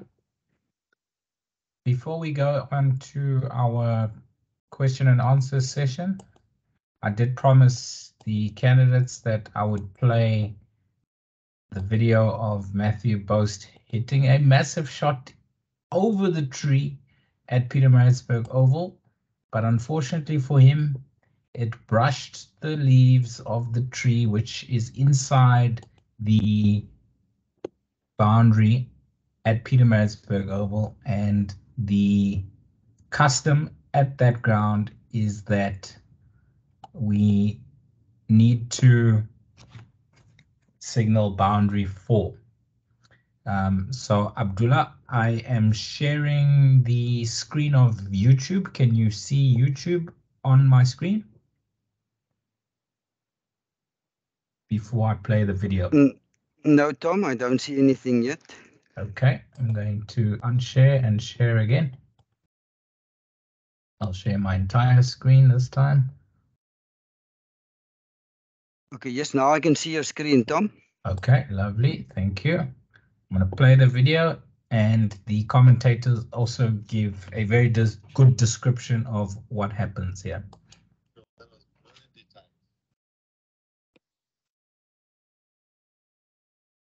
Here we go, let's go, Miles. But it might only be 4 if it touches the tree. That's the biggest 4 you'll ever see. Gusto, I may cut the trees down here. that's 100-meter 4. Abdullah, is the sound coming through on your side? Yes, Tom, I can hear the commentary. Thank you. Cut the trees down, brother. The best part is when the analysts do the projection like they do in golf, it will be showing a carry of 110 meters, but it's only 4 runs. The biggest 4 I've seen. I mean, Post really is coming and he's really taking the brings me back. So unfortunately, it's not easy to see the ball hitting the tree, but the commentators did say that it's gone over the boundary, but before it went over the boundary, it hit the tree. And as per the custom at that particular ground, Pietermaritzburg Oval, boundary 4 was correctly signaled by the umpire. The batters were not very amused, but they do remember that in the pre-match chat between the umpires and the captains, that it was confirmed that boundary 4 will be signaled if the ball hits the tree, either on the full or while it's rolling. So make sure you know the customs or ask about the custom if there is any obstacle inside the boundary as to how to deal with it. Right, now we're going to allow cameras to be activated, and we're going to have an interactive Q&A session. I'm also going to allow for microphones to be activated, but please, ladies and gents, stay on mute until you are given the go-ahead to unmute your microphone, and we shall go through the questions and answers together, firstly in the chat box, and then if there are any further questions, you can raise your virtual hand and we shall give the floor to you to ask a question. So let me scroll right to the top of the chat box for today's questions. First question is from Edward. If a boundary 4 has been hit and 5 penalty runs are awarded to the batting side, do they get 9 runs? Abdullah, I read that question while you were presenting, and I was trying to think of a scenario where a boundary 4 would be hit and 5 penalty runs would be awarded to the batting side. Because normally when 5 penalty runs are awarded to the batting side, it is while the ball is still within the field of play, so the ball hasn't got to the boundary yet. The only scenario I could think of is if the ball goes over the boundary and the fielder who is going to retrieve the ball outside of the field wastes time and the fielding side is already on a first and final warning for time wasting, and then the umpires can award 5 penalty runs to the batting side for time wasting by the fielding side. So yes, in that scenario, you would get 4 runs for the boundary being scored plus 5 penalty runs for the fielding side wasting time. So 9 runs would be added to the batting team's total. I see you nodding your head there, Abdullah. So I'm going to move swiftly to the next question. There are a lot of questions in the chat box this evening, which is exciting. So let's move swiftly along. Mark asks, must the helmet placed by the fielding team be directly behind the stumps? I have seen umpires stop the game if it is marginally out of place. Abdullah, can you take that one for us, please? Mark, answer to your question is yes, the law actually guides us. The law tells us that the the helmet must be placed when not in use by the fielding side, and the only place that it can be put is behind the wicket keeper. And the Lord used the words, it must be in line with the stumps. So, why must it be in line with the stumps? It actually helps the fielding side, because if it's in line with the stumps, it's directly behind the stumps, I would say 99% of the time, the ball would then not hit the helmet. I've seen instances where it actually does. It goes against the keeper's foot and then ricochets onto the helmet behind the keeper. So not impossible, but it needs to be placed behind the keeper. And yes, good umpiring technique. If you do not see it in line, just ask the keeper or the slip or any of the fielders just to move it and to make sure that it is in line or directly behind the stumps. Over, Tom. Perfect. Thanks, Tula. And next question is from Hitesh, and this question was posted while I was presenting the dead ball law, and you actually covered it perfectly in the no ball law, Abdullah. The question is, the bowler, while delivering the ball, drops the towel attached to the back of his trousers and dislodges a bail in the process. What should the umpire do? Call or signal dead ball or call or signal no ball? I'm sure you will all remember from what Abdullah has taught us this evening that any part of the bowler's person or equipment that dislodges the bails in his delivery stride will be called a no ball. Okay, so pretty straightforward there, Hitesh. Your question was answered by Abdullah during his presentation. Next question. In Law 20, when the batter is dismissed, the ball becomes dead. But there is an appeal, then the umpires call time after the appeal to consult whether out or not out. Abdullah, do you want to take that one, or should I give my opinion first?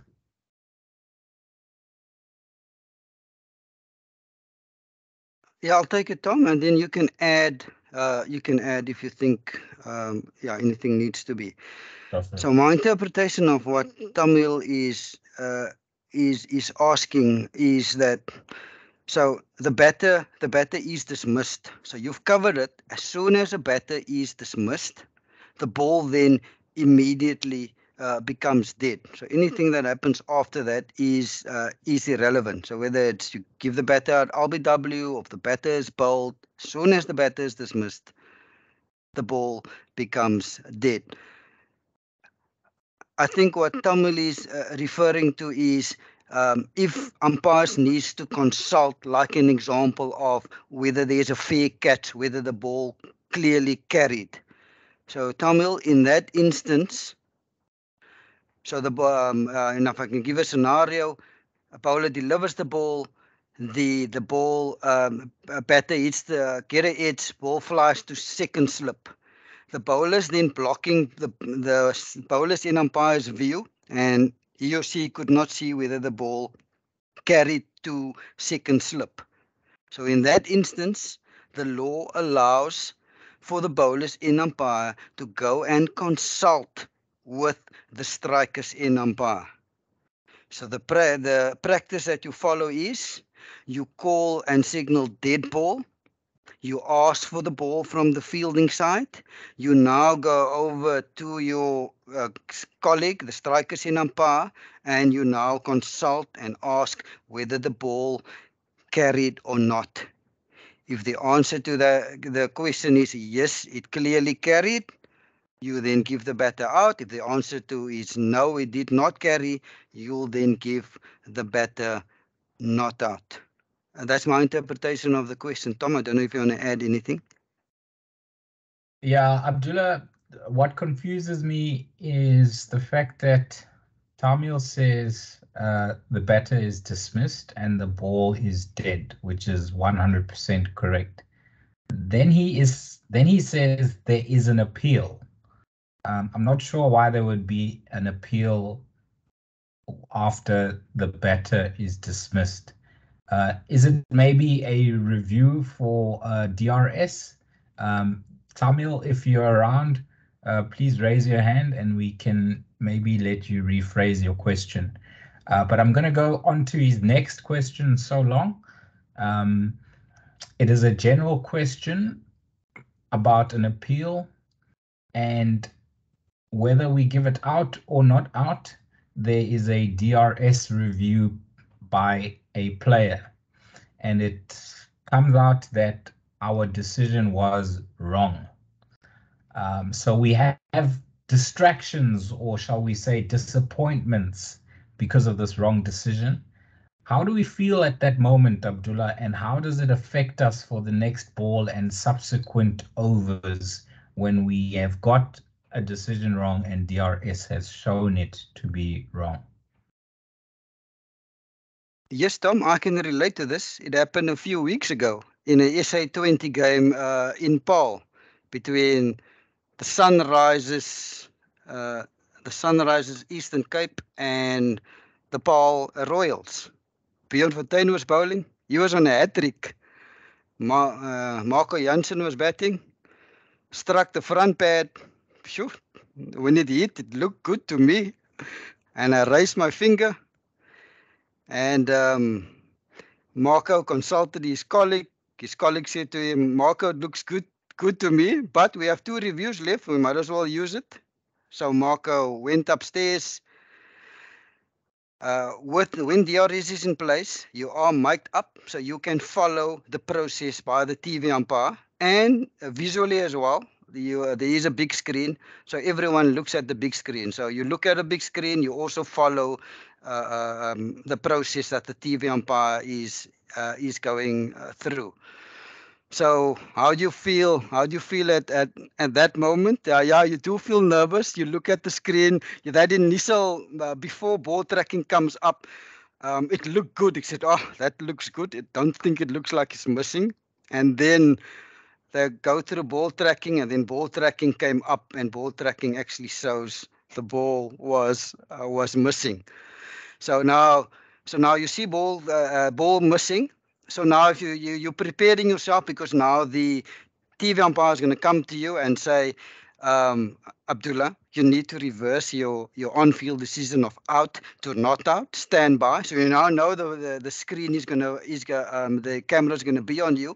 So now you prepare yourself to overturn your decision, and I had to do this and do this, not out, overturn the decision. And so importantly now, yes, you know you've made a mistake, but not just at this level, at any level.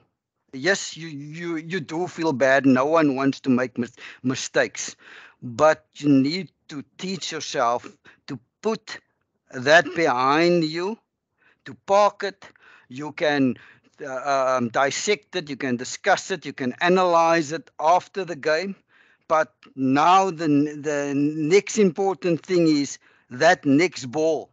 You need to be in the zone for that very next ball.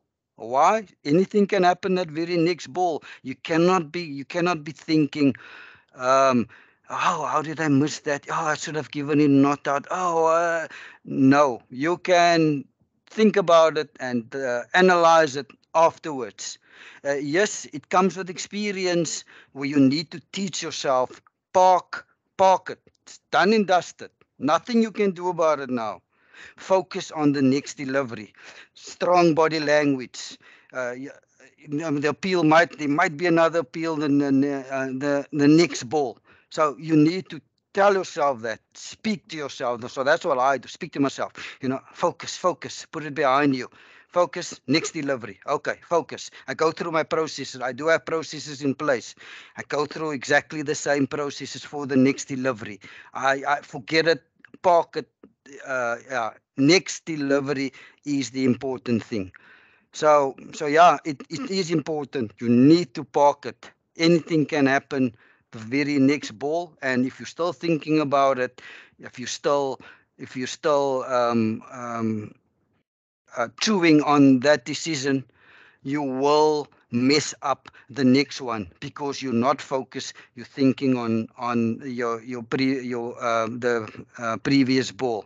So I parked it. After the game, we discussed it, I analyzed it, looked at the replays, spoke to the match referee. Adrian Alstock was the TV, got his input. We then dissected it, and we went through what went through your mind. We dissected the decision. I then analyzed it, but this was in the debrief after the game. But while that game is still going on, you need to park it. That's the bottom line. Focus on the next delivery. Because anything can happen that very next ball, and you need to be on top of your game. Over, Tom. Thanks for that experience, Abdullah. I don't think anybody else on this particular chat has had a DRS review, whether it was successful or unsuccessful. So thank you very much for sharing your experience with us. Yeah, and just to say the opposite. So, so there were other reviews as well, and now they were in that same game, and it was successful. Now you go again. It was LB. You follow. It was a not out call, and you follow the TV. You look at the screen, and you can see front on. Oh, it looks like it's missing, but you're still hoping you're not too sure. Now ball tracking comes up. You do hold your breath. Okay, please let it miss. I hope it misses. I hope it misses. And then yes, Hawkeye shows it actually it was clipping. Hawkeye showed it was clipping. So because my on-field decision was not out, so they stayed with a not out decision. And again, you're not supposed to show any emotion or body language, but I was like inside of me going yes, yes, yes. So yeah. Okay, over Tom. Great stuff, Abdullah. And just to finish on that, I think the great thing about DRS is that once the decision is reviewed, players accept it and they move on. Whether they were successful in their review or unsuccessful in their review, at least there isn't that lingering debate as to whether or not the umpire got the decision wrong. So I think it's very good for cricket. And as an umpire, I don't know myself because I haven't been through it, but I think you would also be able to park it easier because you have conclusive evidence whether your decision was correct or incorrect. So let's all try and get to the level where we are under DRS reviews so that we know whether our decisions are correct or incorrect. Next question is from Mark. If a batter tries to duck a bouncer, but the bouncer did not bounce high enough and hit him on the helmet, causing him to stumble or fall and break the stumps, would he be out hit wicket, or can the umpire try and call dead ball as soon as the ball hits the helmet before he stumbles onto his stumps? So that's quite a tricky one, Abdullah, because player safety is always paramount in our decision making.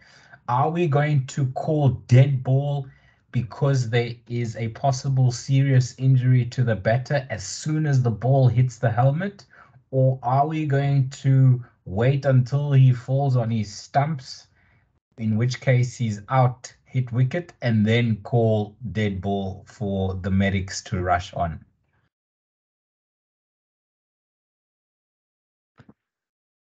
Tom, the law gives us a bit of guidance here by telling us if a serious injury to a player, if there's a serious injury to a player, and the emphasis is on a serious injury to a player. And again, that is your judgment call as the umpire. And for me, an example of a serious injury to a player is a player getting hit again with the ball against the head, whether it's a bouncer hitting the striker, whether it's silly point getting hit by a pull shot or a cut shot by the batter. If the ball goes against the helmet, I see that as a serious injury to the striker. So in this example, ball goes against the striker's head. Law tell us if you see a serious injury to a player, call and signal dead ball. So in this instance, I will try to protect the batter. I see that as a serious injury to the striker. I will try to intervene as soon as possible by calling and signaling dead ball. So here your intervention is crucial. Try to call and signal dead ball as soon as possible. In the game that just finished today between the Warriors and the Knights, we actually had 4 concussion substitutes in the game. That's the most I ever had in a game.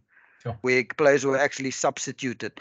There were, I think, about 9 or 10 occasions where we had to call the medics onto the field to do a concussion test. It was just it was a bouncy pitch. And there were lots of bounce, and it wasn't unplayable. There were one team scored 400. There were 80s and 90s. Matthew Breeske scored a ton, and there was 70. So it wasn't a snake pit, but there was lots of bounce in the pitch, and some of the batters didn't play the short ball that well. So intervene. So it happened quite a few times in this match. As soon as I saw that ball hitting the helmet, I immediately intervened. Ball hit the helmet. A split second later, I didn't even look where the ball was going, what is happening. I immediately call and signal dead ball.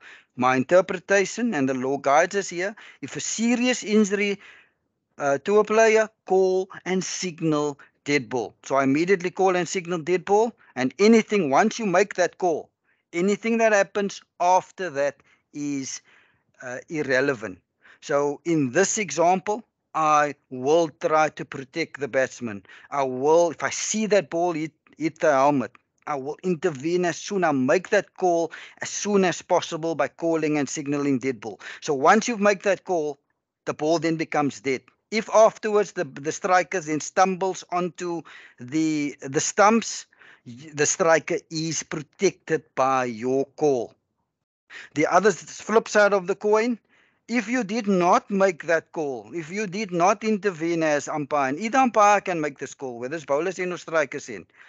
If there was a delay and neither of the umpires call and signal dead ball, and then the striker stumbled onto the stumps, and now you call and signal dead ball, unfortunately that is too late.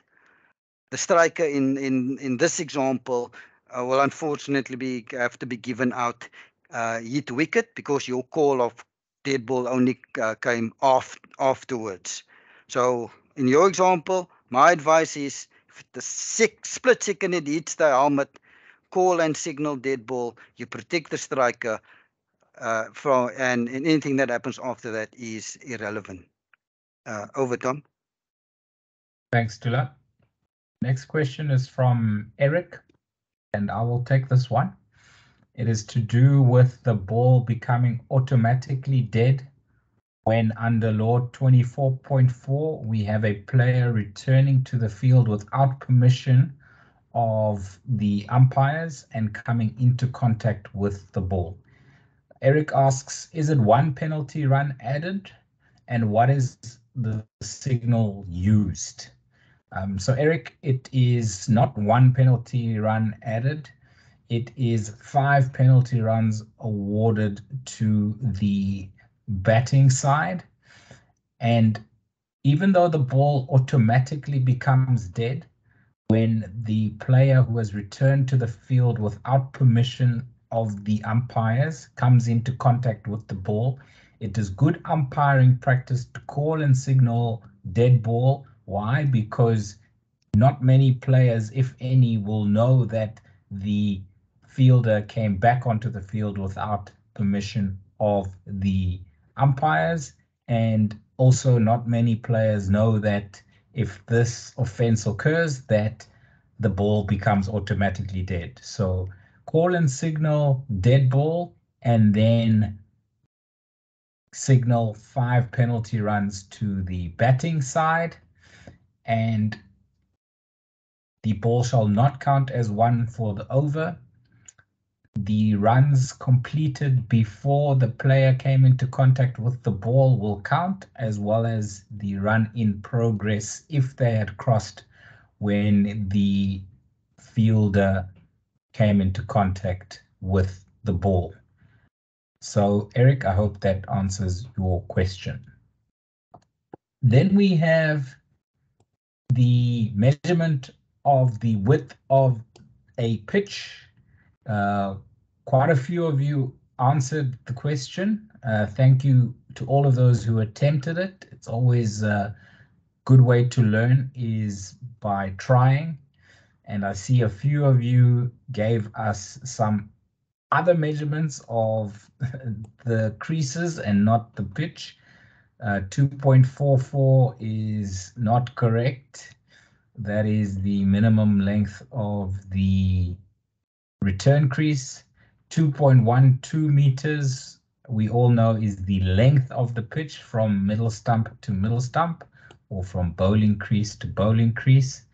3.66 is the minimum length of the popping crease. It's not the width of the pitch. And then Hitesh gave the correct answer. The first correct answer was actually given by an accounts receivable manager. Your name is not on there, but your title is, so well done to you. And then quite a few people followed suit with the answer of 3.05 meters. And quite often you don't see the width of the pitch marked or indicated on the field.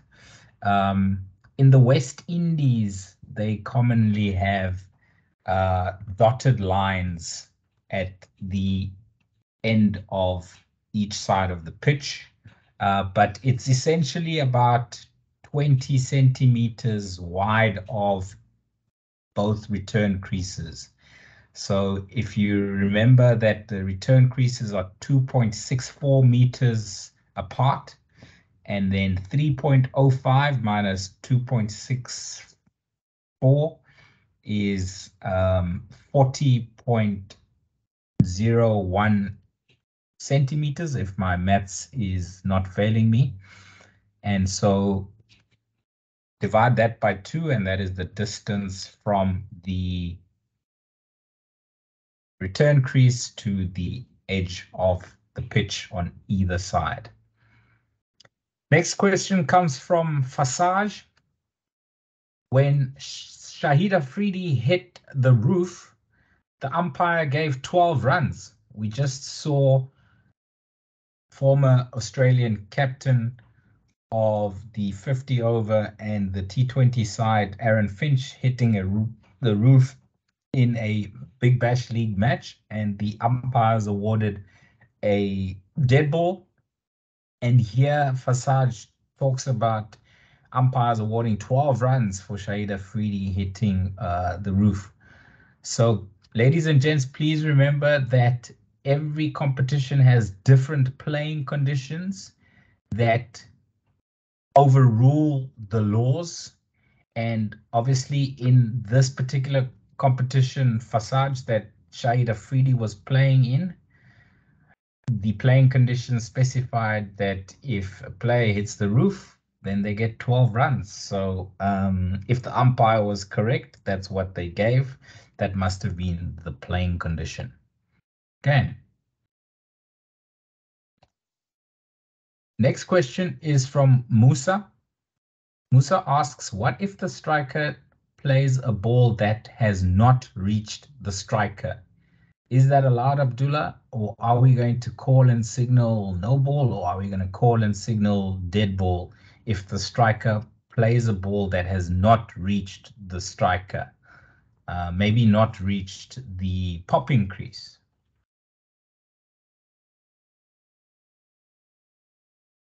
So, Tom, is this ball rolling, or did it come to a stop before reaching the striker?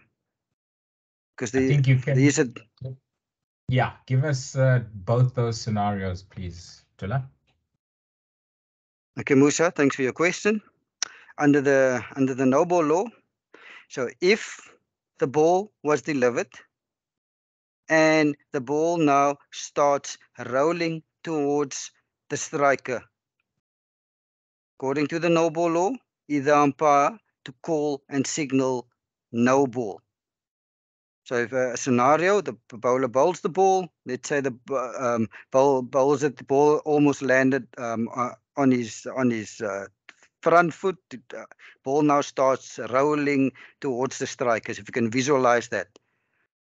So the law tells us if the ball, before reaching the popping crease, rolls towards the striker, either umpire to call and signal no ball. The other option, if ball was delivered, the ball rolls towards the striker, but it actually stops before reaching the striker. In that case, either umpire to call and signal no ball, and immediately, a split second later, call and signal dead ball. So the difference, the one is rolling, call and signal no ball. The other one, it rolled, but it actually stops. In that case, call and signal no ball, and a split second later, call and signal dead ball. So, I think just to further on, so Musa is perhaps asking, what if the striker now plays it? So in the one scenario, if it rolls, there's nothing in the law that says that the striker cannot hit it, but you will protect the striker by calling and signaling no ball. So there's only 3 ways that the striker can be dismissed of that particular delivery. Whereas the other one, if it stops, come to a standstill, you'll call and signal no ball, but you then split second later needs to call and signal dead ball. And in that case, once you've done call no ball and dead ball, the striker in the second scenario, after calling dead ball, anything that happens after that is irrelevant. So basically the striker's it's not allowed to hit the ball. Even if he hits it, it wouldn't count because you've called and signaled dead ball. That's my interpretation of his question, Tom. 100% I agree with you, Tula. Thanks for that thorough explanation. The next few questions are to deal with the difference between a no ball and a wide for the ball bouncing over the striker. So again, let's remember that we are studying the laws of cricket, the 42 laws of cricket in the Blue Book. And Abdullah went through law 21 with us today. And one of the ways that a no ball is called, according to law, is if a short pitch delivery bounces above head height of the striker standing upright at the crease. Okay, so if we are playing in a match where there are no playing conditions, then there is a bouncer and the bouncer goes over head height of the striker standing upright at the crease. Even if the striker plays at the shot and misses, or even plays at it and hits the ball above his or her head, the law tells us that we should call and signal no ball. Okay, that is law.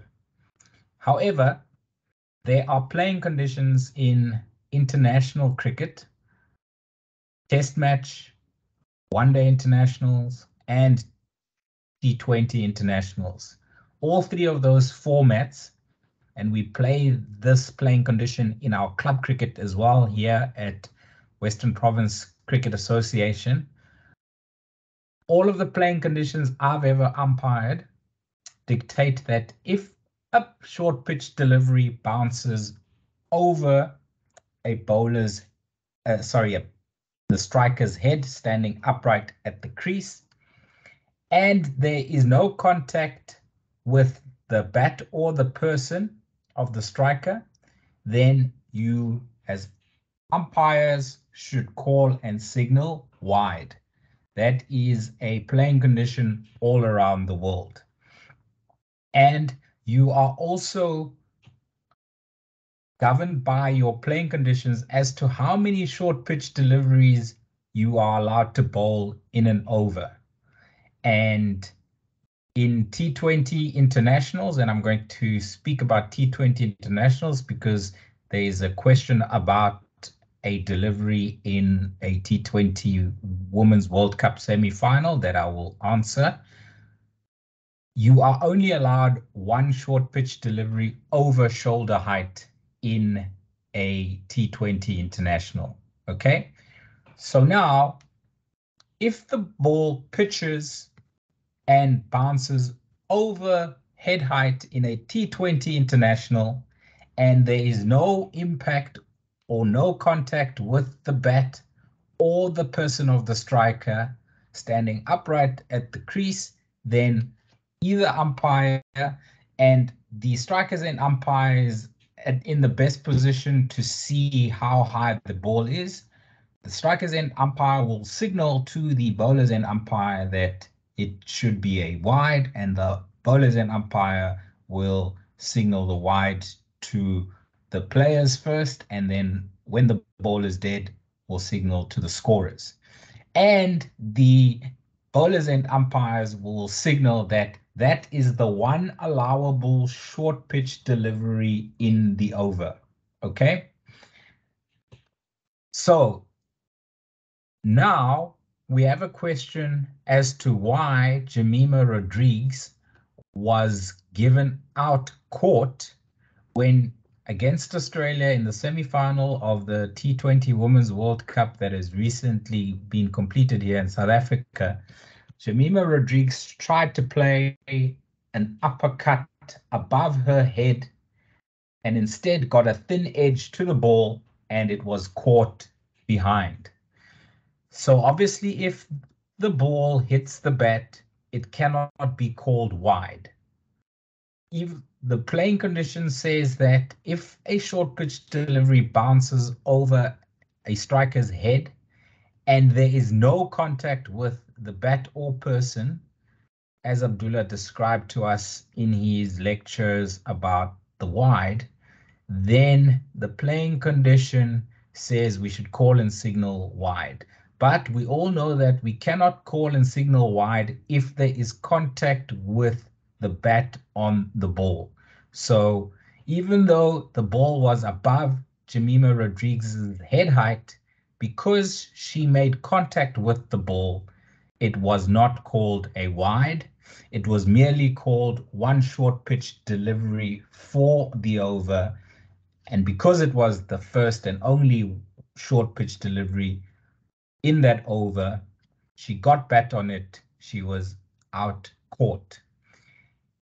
If that match was not a T20 international and did not have a set of playing conditions, then we would look at the law as to how we judge that delivery. It was above her head, so law tells us that we should have called no ball for that particular delivery. But remember, I told you that playing conditions overrule or override the law. So where there's a disagreement between a law and a playing condition, you always go with the playing condition. And the playing condition here is that a short pitch delivery over head height is a wide, but a wide can only be called wide if there is no contact with the bat on the ball or the person on the ball. I hope that clarifies all the questions on the no ball versus the wide for a ball passing over the head of the striker standing upright at the crease. If there are any further questions, we will take them when we are done with all the questions in the chat box. Musa, I did ask you what you were referring to when you say, does those runs count? So hopefully lower down in the chat box, you have asked your question in full, and then we'll be able to answer it. So I'm just going to go past all of the questions and comments about the ball bouncing over head height.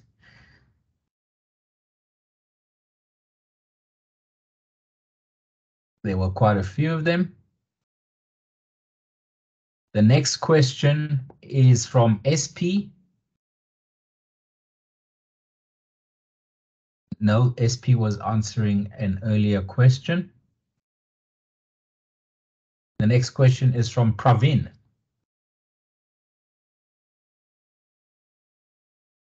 Or I think he is still referring to the short pitched delivery, which I have explained.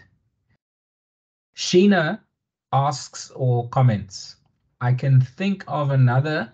A fielder came back on the field without informing the umpire and came into contact with the ball in fielding it. 9 runs can be awarded.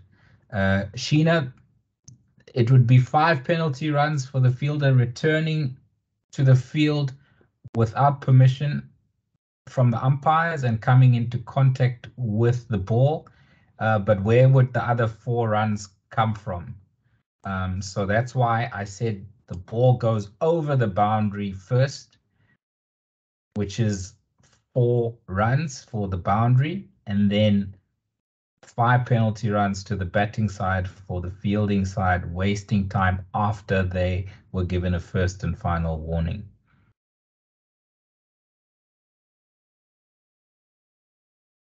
Ladies and gents, I think it would be easier for all of us if you did not try to answer the questions put into the chat box, because your answers are not always correct, and it also just adds a lot of questions or a lot of comments unnecessarily to the chat box. Johan B asks, considering that the wicketkeeper is not allowed to catch the ball in front of the stumps, why was Mohammad Rizwan stumping against Dinesh Karthik given out despite handling the ball in front of the stumps? This was the famous T20 World Cup match in Australia at a jam-packed Melbourne cricket ground. I think it was that famous final over where absolutely everything happened. Abdullah, India versus Pakistan. Do you remember how Dinesh Karthik was out? I will take you through it, no problem. So Dinesh Karthik tried to play a shot against the sweeper, against a spinner, and the ball ricocheted off Dinesh Karthik's pads, if I remember correctly. He did not know where the ball was and left his crease, or he double stepped and then the ball hit the pad, and then the wicketkeeper collected the ball in front of the stumps and stumped DK out, legally so. Why was it legal? We will deal with it in detail in Law 27, the wicketkeeper. But in short, the wicketkeeper is allowed to come in front of the stumps if the batter has made contact with the ball, A, with his bat, or B, with his or her person. There is a third condition, Abdullah. Please remind me what that third condition is. If the batter attempts a run. If the batter attempts a run, the wicketkeeper can also come past the stumps to collect the ball or try and field the ball. So that is why the stumping was allowed, even though the wicketkeeper came in front of the stumps, it's because the ball had come off Dinesh Karthik's pads. As soon as the ball hits the pads or any part of the striker, the wicketkeeper is allowed to come in front of the stumps and will not be no-balled. Okay, SP, thanks you for sharing your experience about DRS, Abdullah. So please keep those experiences coming.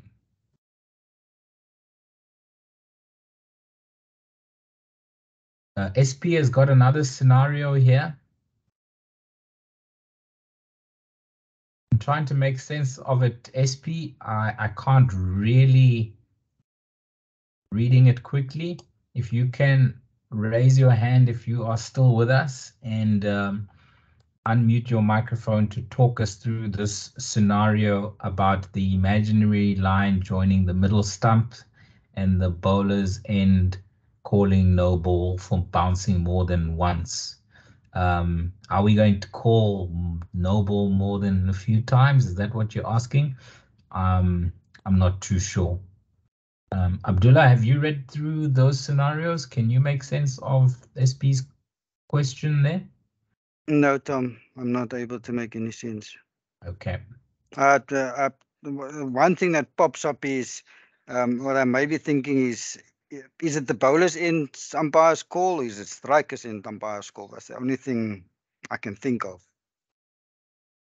Okay, if SP is no longer with us on today's chat, I will try and get a hold of him on email to clarify that question, and we can deal with it next week, Monday's lecture. Next question is from Fasaj. The batter hits the shot and catch the ball. Unfortunately, he is damaged. I think this is the bowler. So is that out or dead ball? I think the batter hit the ball very hard back at the bowler, and the bowler caught the ball but was seriously injured at the same time. Abdullah, out caught or dead ball or both?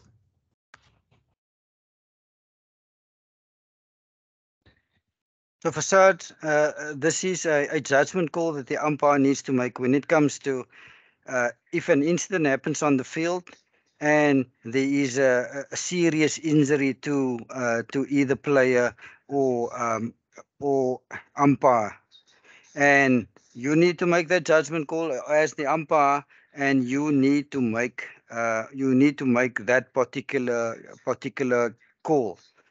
So trying to visualize your scenario. So Tom, is he saying the ball gets hit straight to the bowler? Let's say it goes against the head and goes up and then gets caught, or if you could just maybe visually try to come up with the scenario. It sounds like the batter hit the ball straight back at the bowler, but very hard. The bowler initially catches the ball, and then he uses the word ball popped. So I'm thinking he might have dropped the ball because of the pain inflicted by the ball on him. So in my mind, Abdullah, he didn't have control of the ball. And so that would be not out. And then if it is a serious injury, you would still call and signal dead ball. As we went through we will go through the catch law in the lecture 6 next week, Wednesday. And it was mentioned, I think, in the animation video on boundary catches, that both the fielder has to be in control of both the ball and his or her movements for a catch to be complete. And in this case, it does not sound like the bowler had control of the ball for long enough, nor of his or her movements. Fasaj, if we are getting your scenario confused, please raise your hand and we will let you describe it to us live. Be next to... Hello. Yes, Fasaj, please go ahead. My question is, the batsman has hit the ball, then fielder was catched, then the ball was broken. The umpire saying that ball is broken. I mean popped or damaged The ball after the became catch. damaged after the Yeah, catch. yeah. Okay. Then we'll see. Then we'll see the umpire was the ball is damaged or the broken. So what is the umpire decision? Did the fielder have control of the ball and also of his or her movements when they caught the ball? After the ball caught the ball. Does the fielder have control of the ball? Yes. Okay, so the fielder did not drop the ball. No. Okay, then that is a fair catch and the batter is out caught, and at the fall of any wicket, the ball is given to the umpires. So then the umpire will notice that the ball is damaged. It has split in half, whatever the case might be, and then they can change the ball. And they will replace it, as Abdullah mentioned in Law 4, they will replace it with a ball of equal wear and tear, but of course, one that is not torn or ripped or popped, as you have mentioned. Okay, so definitely out caught and no need to call and signal dead ball in that case, Fasaj. I hope that answers your question.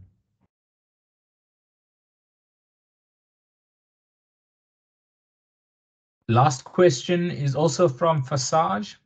The batter has been dismissed, but has asked for a DRS review. While the DRS review is going on, the batsman leaves the field, and it ends up that the TV umpire reverses the decision and gives the batter not out. But now the batsman has left the field, Abdullah. He has crossed the boundary and is off the field of play. What is the final umpire's decision? Is that batter out or can he come back onto the field?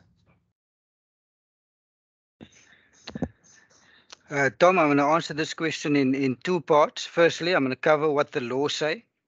And then secondly, practically in a DRS game, I'm going to cover if DRS is in place, and obviously it's a televised game, and I'm going to cover a bit of field craft. There will be 4 umpires and what the procedure is when there is a DRS review. So let's kick off with what the law say. The law tell us that if a bat as long as the next ball has not been bowled, so that's the important part here. The next ball should not have been bowled. That's the important part. Then the batter can come back and bat. So even if the batter left the field, even if the batter went into the dressing room and now gets called back, as long as that next ball has not been bowled, that batter can come back to continue his or her innings. If the next ball was bowled, then unfortunately that batter is then dismissed. So just to summarize then the law, as long as the next ball has not been bowled, but we will cover this under appeals, and we will go into more detail. But just the crux here is, even if he left the field, went into the dressing room, crucial part is the next ball should not have been bowled. Under DRS, they are usually, it's a televised game, so there are 4 umpires at any televised game. two on field, there's the TV umpire, and there's also a fourth umpire. So part of the duties of a fourth umpire is the fourth umpire usually sits close to the dugouts of both teams. And if there is a DRS review, even if the batsman thinks he or she is out and wants to leave the field, the fourth umpire will stop the dismissed batter in inverted commas, will stop the batter from leaving the field of play until the DRS review has been completed.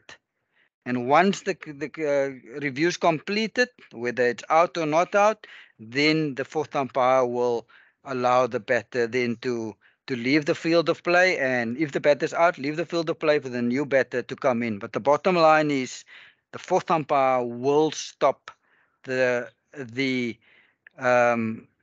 batter. Even if the batter feels he or she is out, until that review is finished, only then will the batter be allowed to leave the field of play. Over, Tom. Perfect. Thanks, Dula. And that brings us to the end of our questions in the chat box. Thank you very much for all of those. They were very interactive, and I think we all learned something new today. Are there any other questions on the material covered this evening, or the admin of the exam or the course? If not, I want to thank you all for your participation this evening, and we shall reconvene again next week, Monday, 6 p.m. South African time. I will be sending a link of the recording of this lecture in a couple of hours' time this evening, and I will see you all again next week, Monday. Vaughn, is that you saying goodbye, or is that you raising your hands to ask a question? You can either wave good night, okay, and have a good evening further. Is that over and out? You've got a question, then unmute your microphone. No question. Thank you very much. No, please. A question, please. Go for it, Vaughn. Good evening, sir. Sir Abdullah, Sir Tom. I actually have just 2 questions, sir. Is that with regards to the video you showed with Ben Stokes, where the ball was thrown against his bet. As I'm being told, the umpire has a final say. But when I do watch cricket, anything like on the field can be reviewed, can be asked. Like say the fielding team has a review. Can the fielding team then review that where the umpire says it's 6 runs? Does the fielding captain have the option to review and send it up to the third umpire to review it? That's my first question. And my second question would be, if I may, if the bowling team, if they take long with their overrate, they must be fined with their overrate. So with what you just said now, sir, with regards to a batsman. So now if the batsman do leave the field and it is being reviewed and he left the field, he went up to the dressing room for wasting time, can his team also then be fined for wasting time, sir? Two very good questions, Vaughn. We've got our DRS expert here, Abdullah, who will tell us what teams are allowed to review for and what they are not allowed to review for. That's your first question, Abdullah. Yeah, so Vaughn, at the International Cricket Council, they govern international cricket. And I'm now referring to the national cricket where DRS is in place. Yes, I know there are some competitions around the world with IPL, SA20, where BBL with DRS also in place, but the same process is applicable. But I'll use ICC as an example. They have playing conditions that they set in place that guides the umpires what is allowed to be reviewed and what is not allowed to be reviewed. So there you get umpire reviews, you get player reviews, so umpire reviews, like stumping, runouts to check whether bowlers bowled. Those are the type of umpire reviews that are allowed. Player reviews that are allowed to be challenged, or umpires decisions that are allowed to be challenged, whether it's LBW, whether it's court. The playing conditions guide us. Players are allowed to, if DRS is in place, to challenge decisions made by umpires. So they'll tell us specifically, yes, if a decision gets made, whether it's LBW or court or whatever, players are allowed to challenge. Umpire reviews are also allowed, stumping, runouts, hit wickets, bowls, those are also allowed. So they do put specifically what is allowed and what is allowed. There's lots of things that's not allowed, like say for argument's sake, the fielding captain feels that the ball, the umpire calls wide.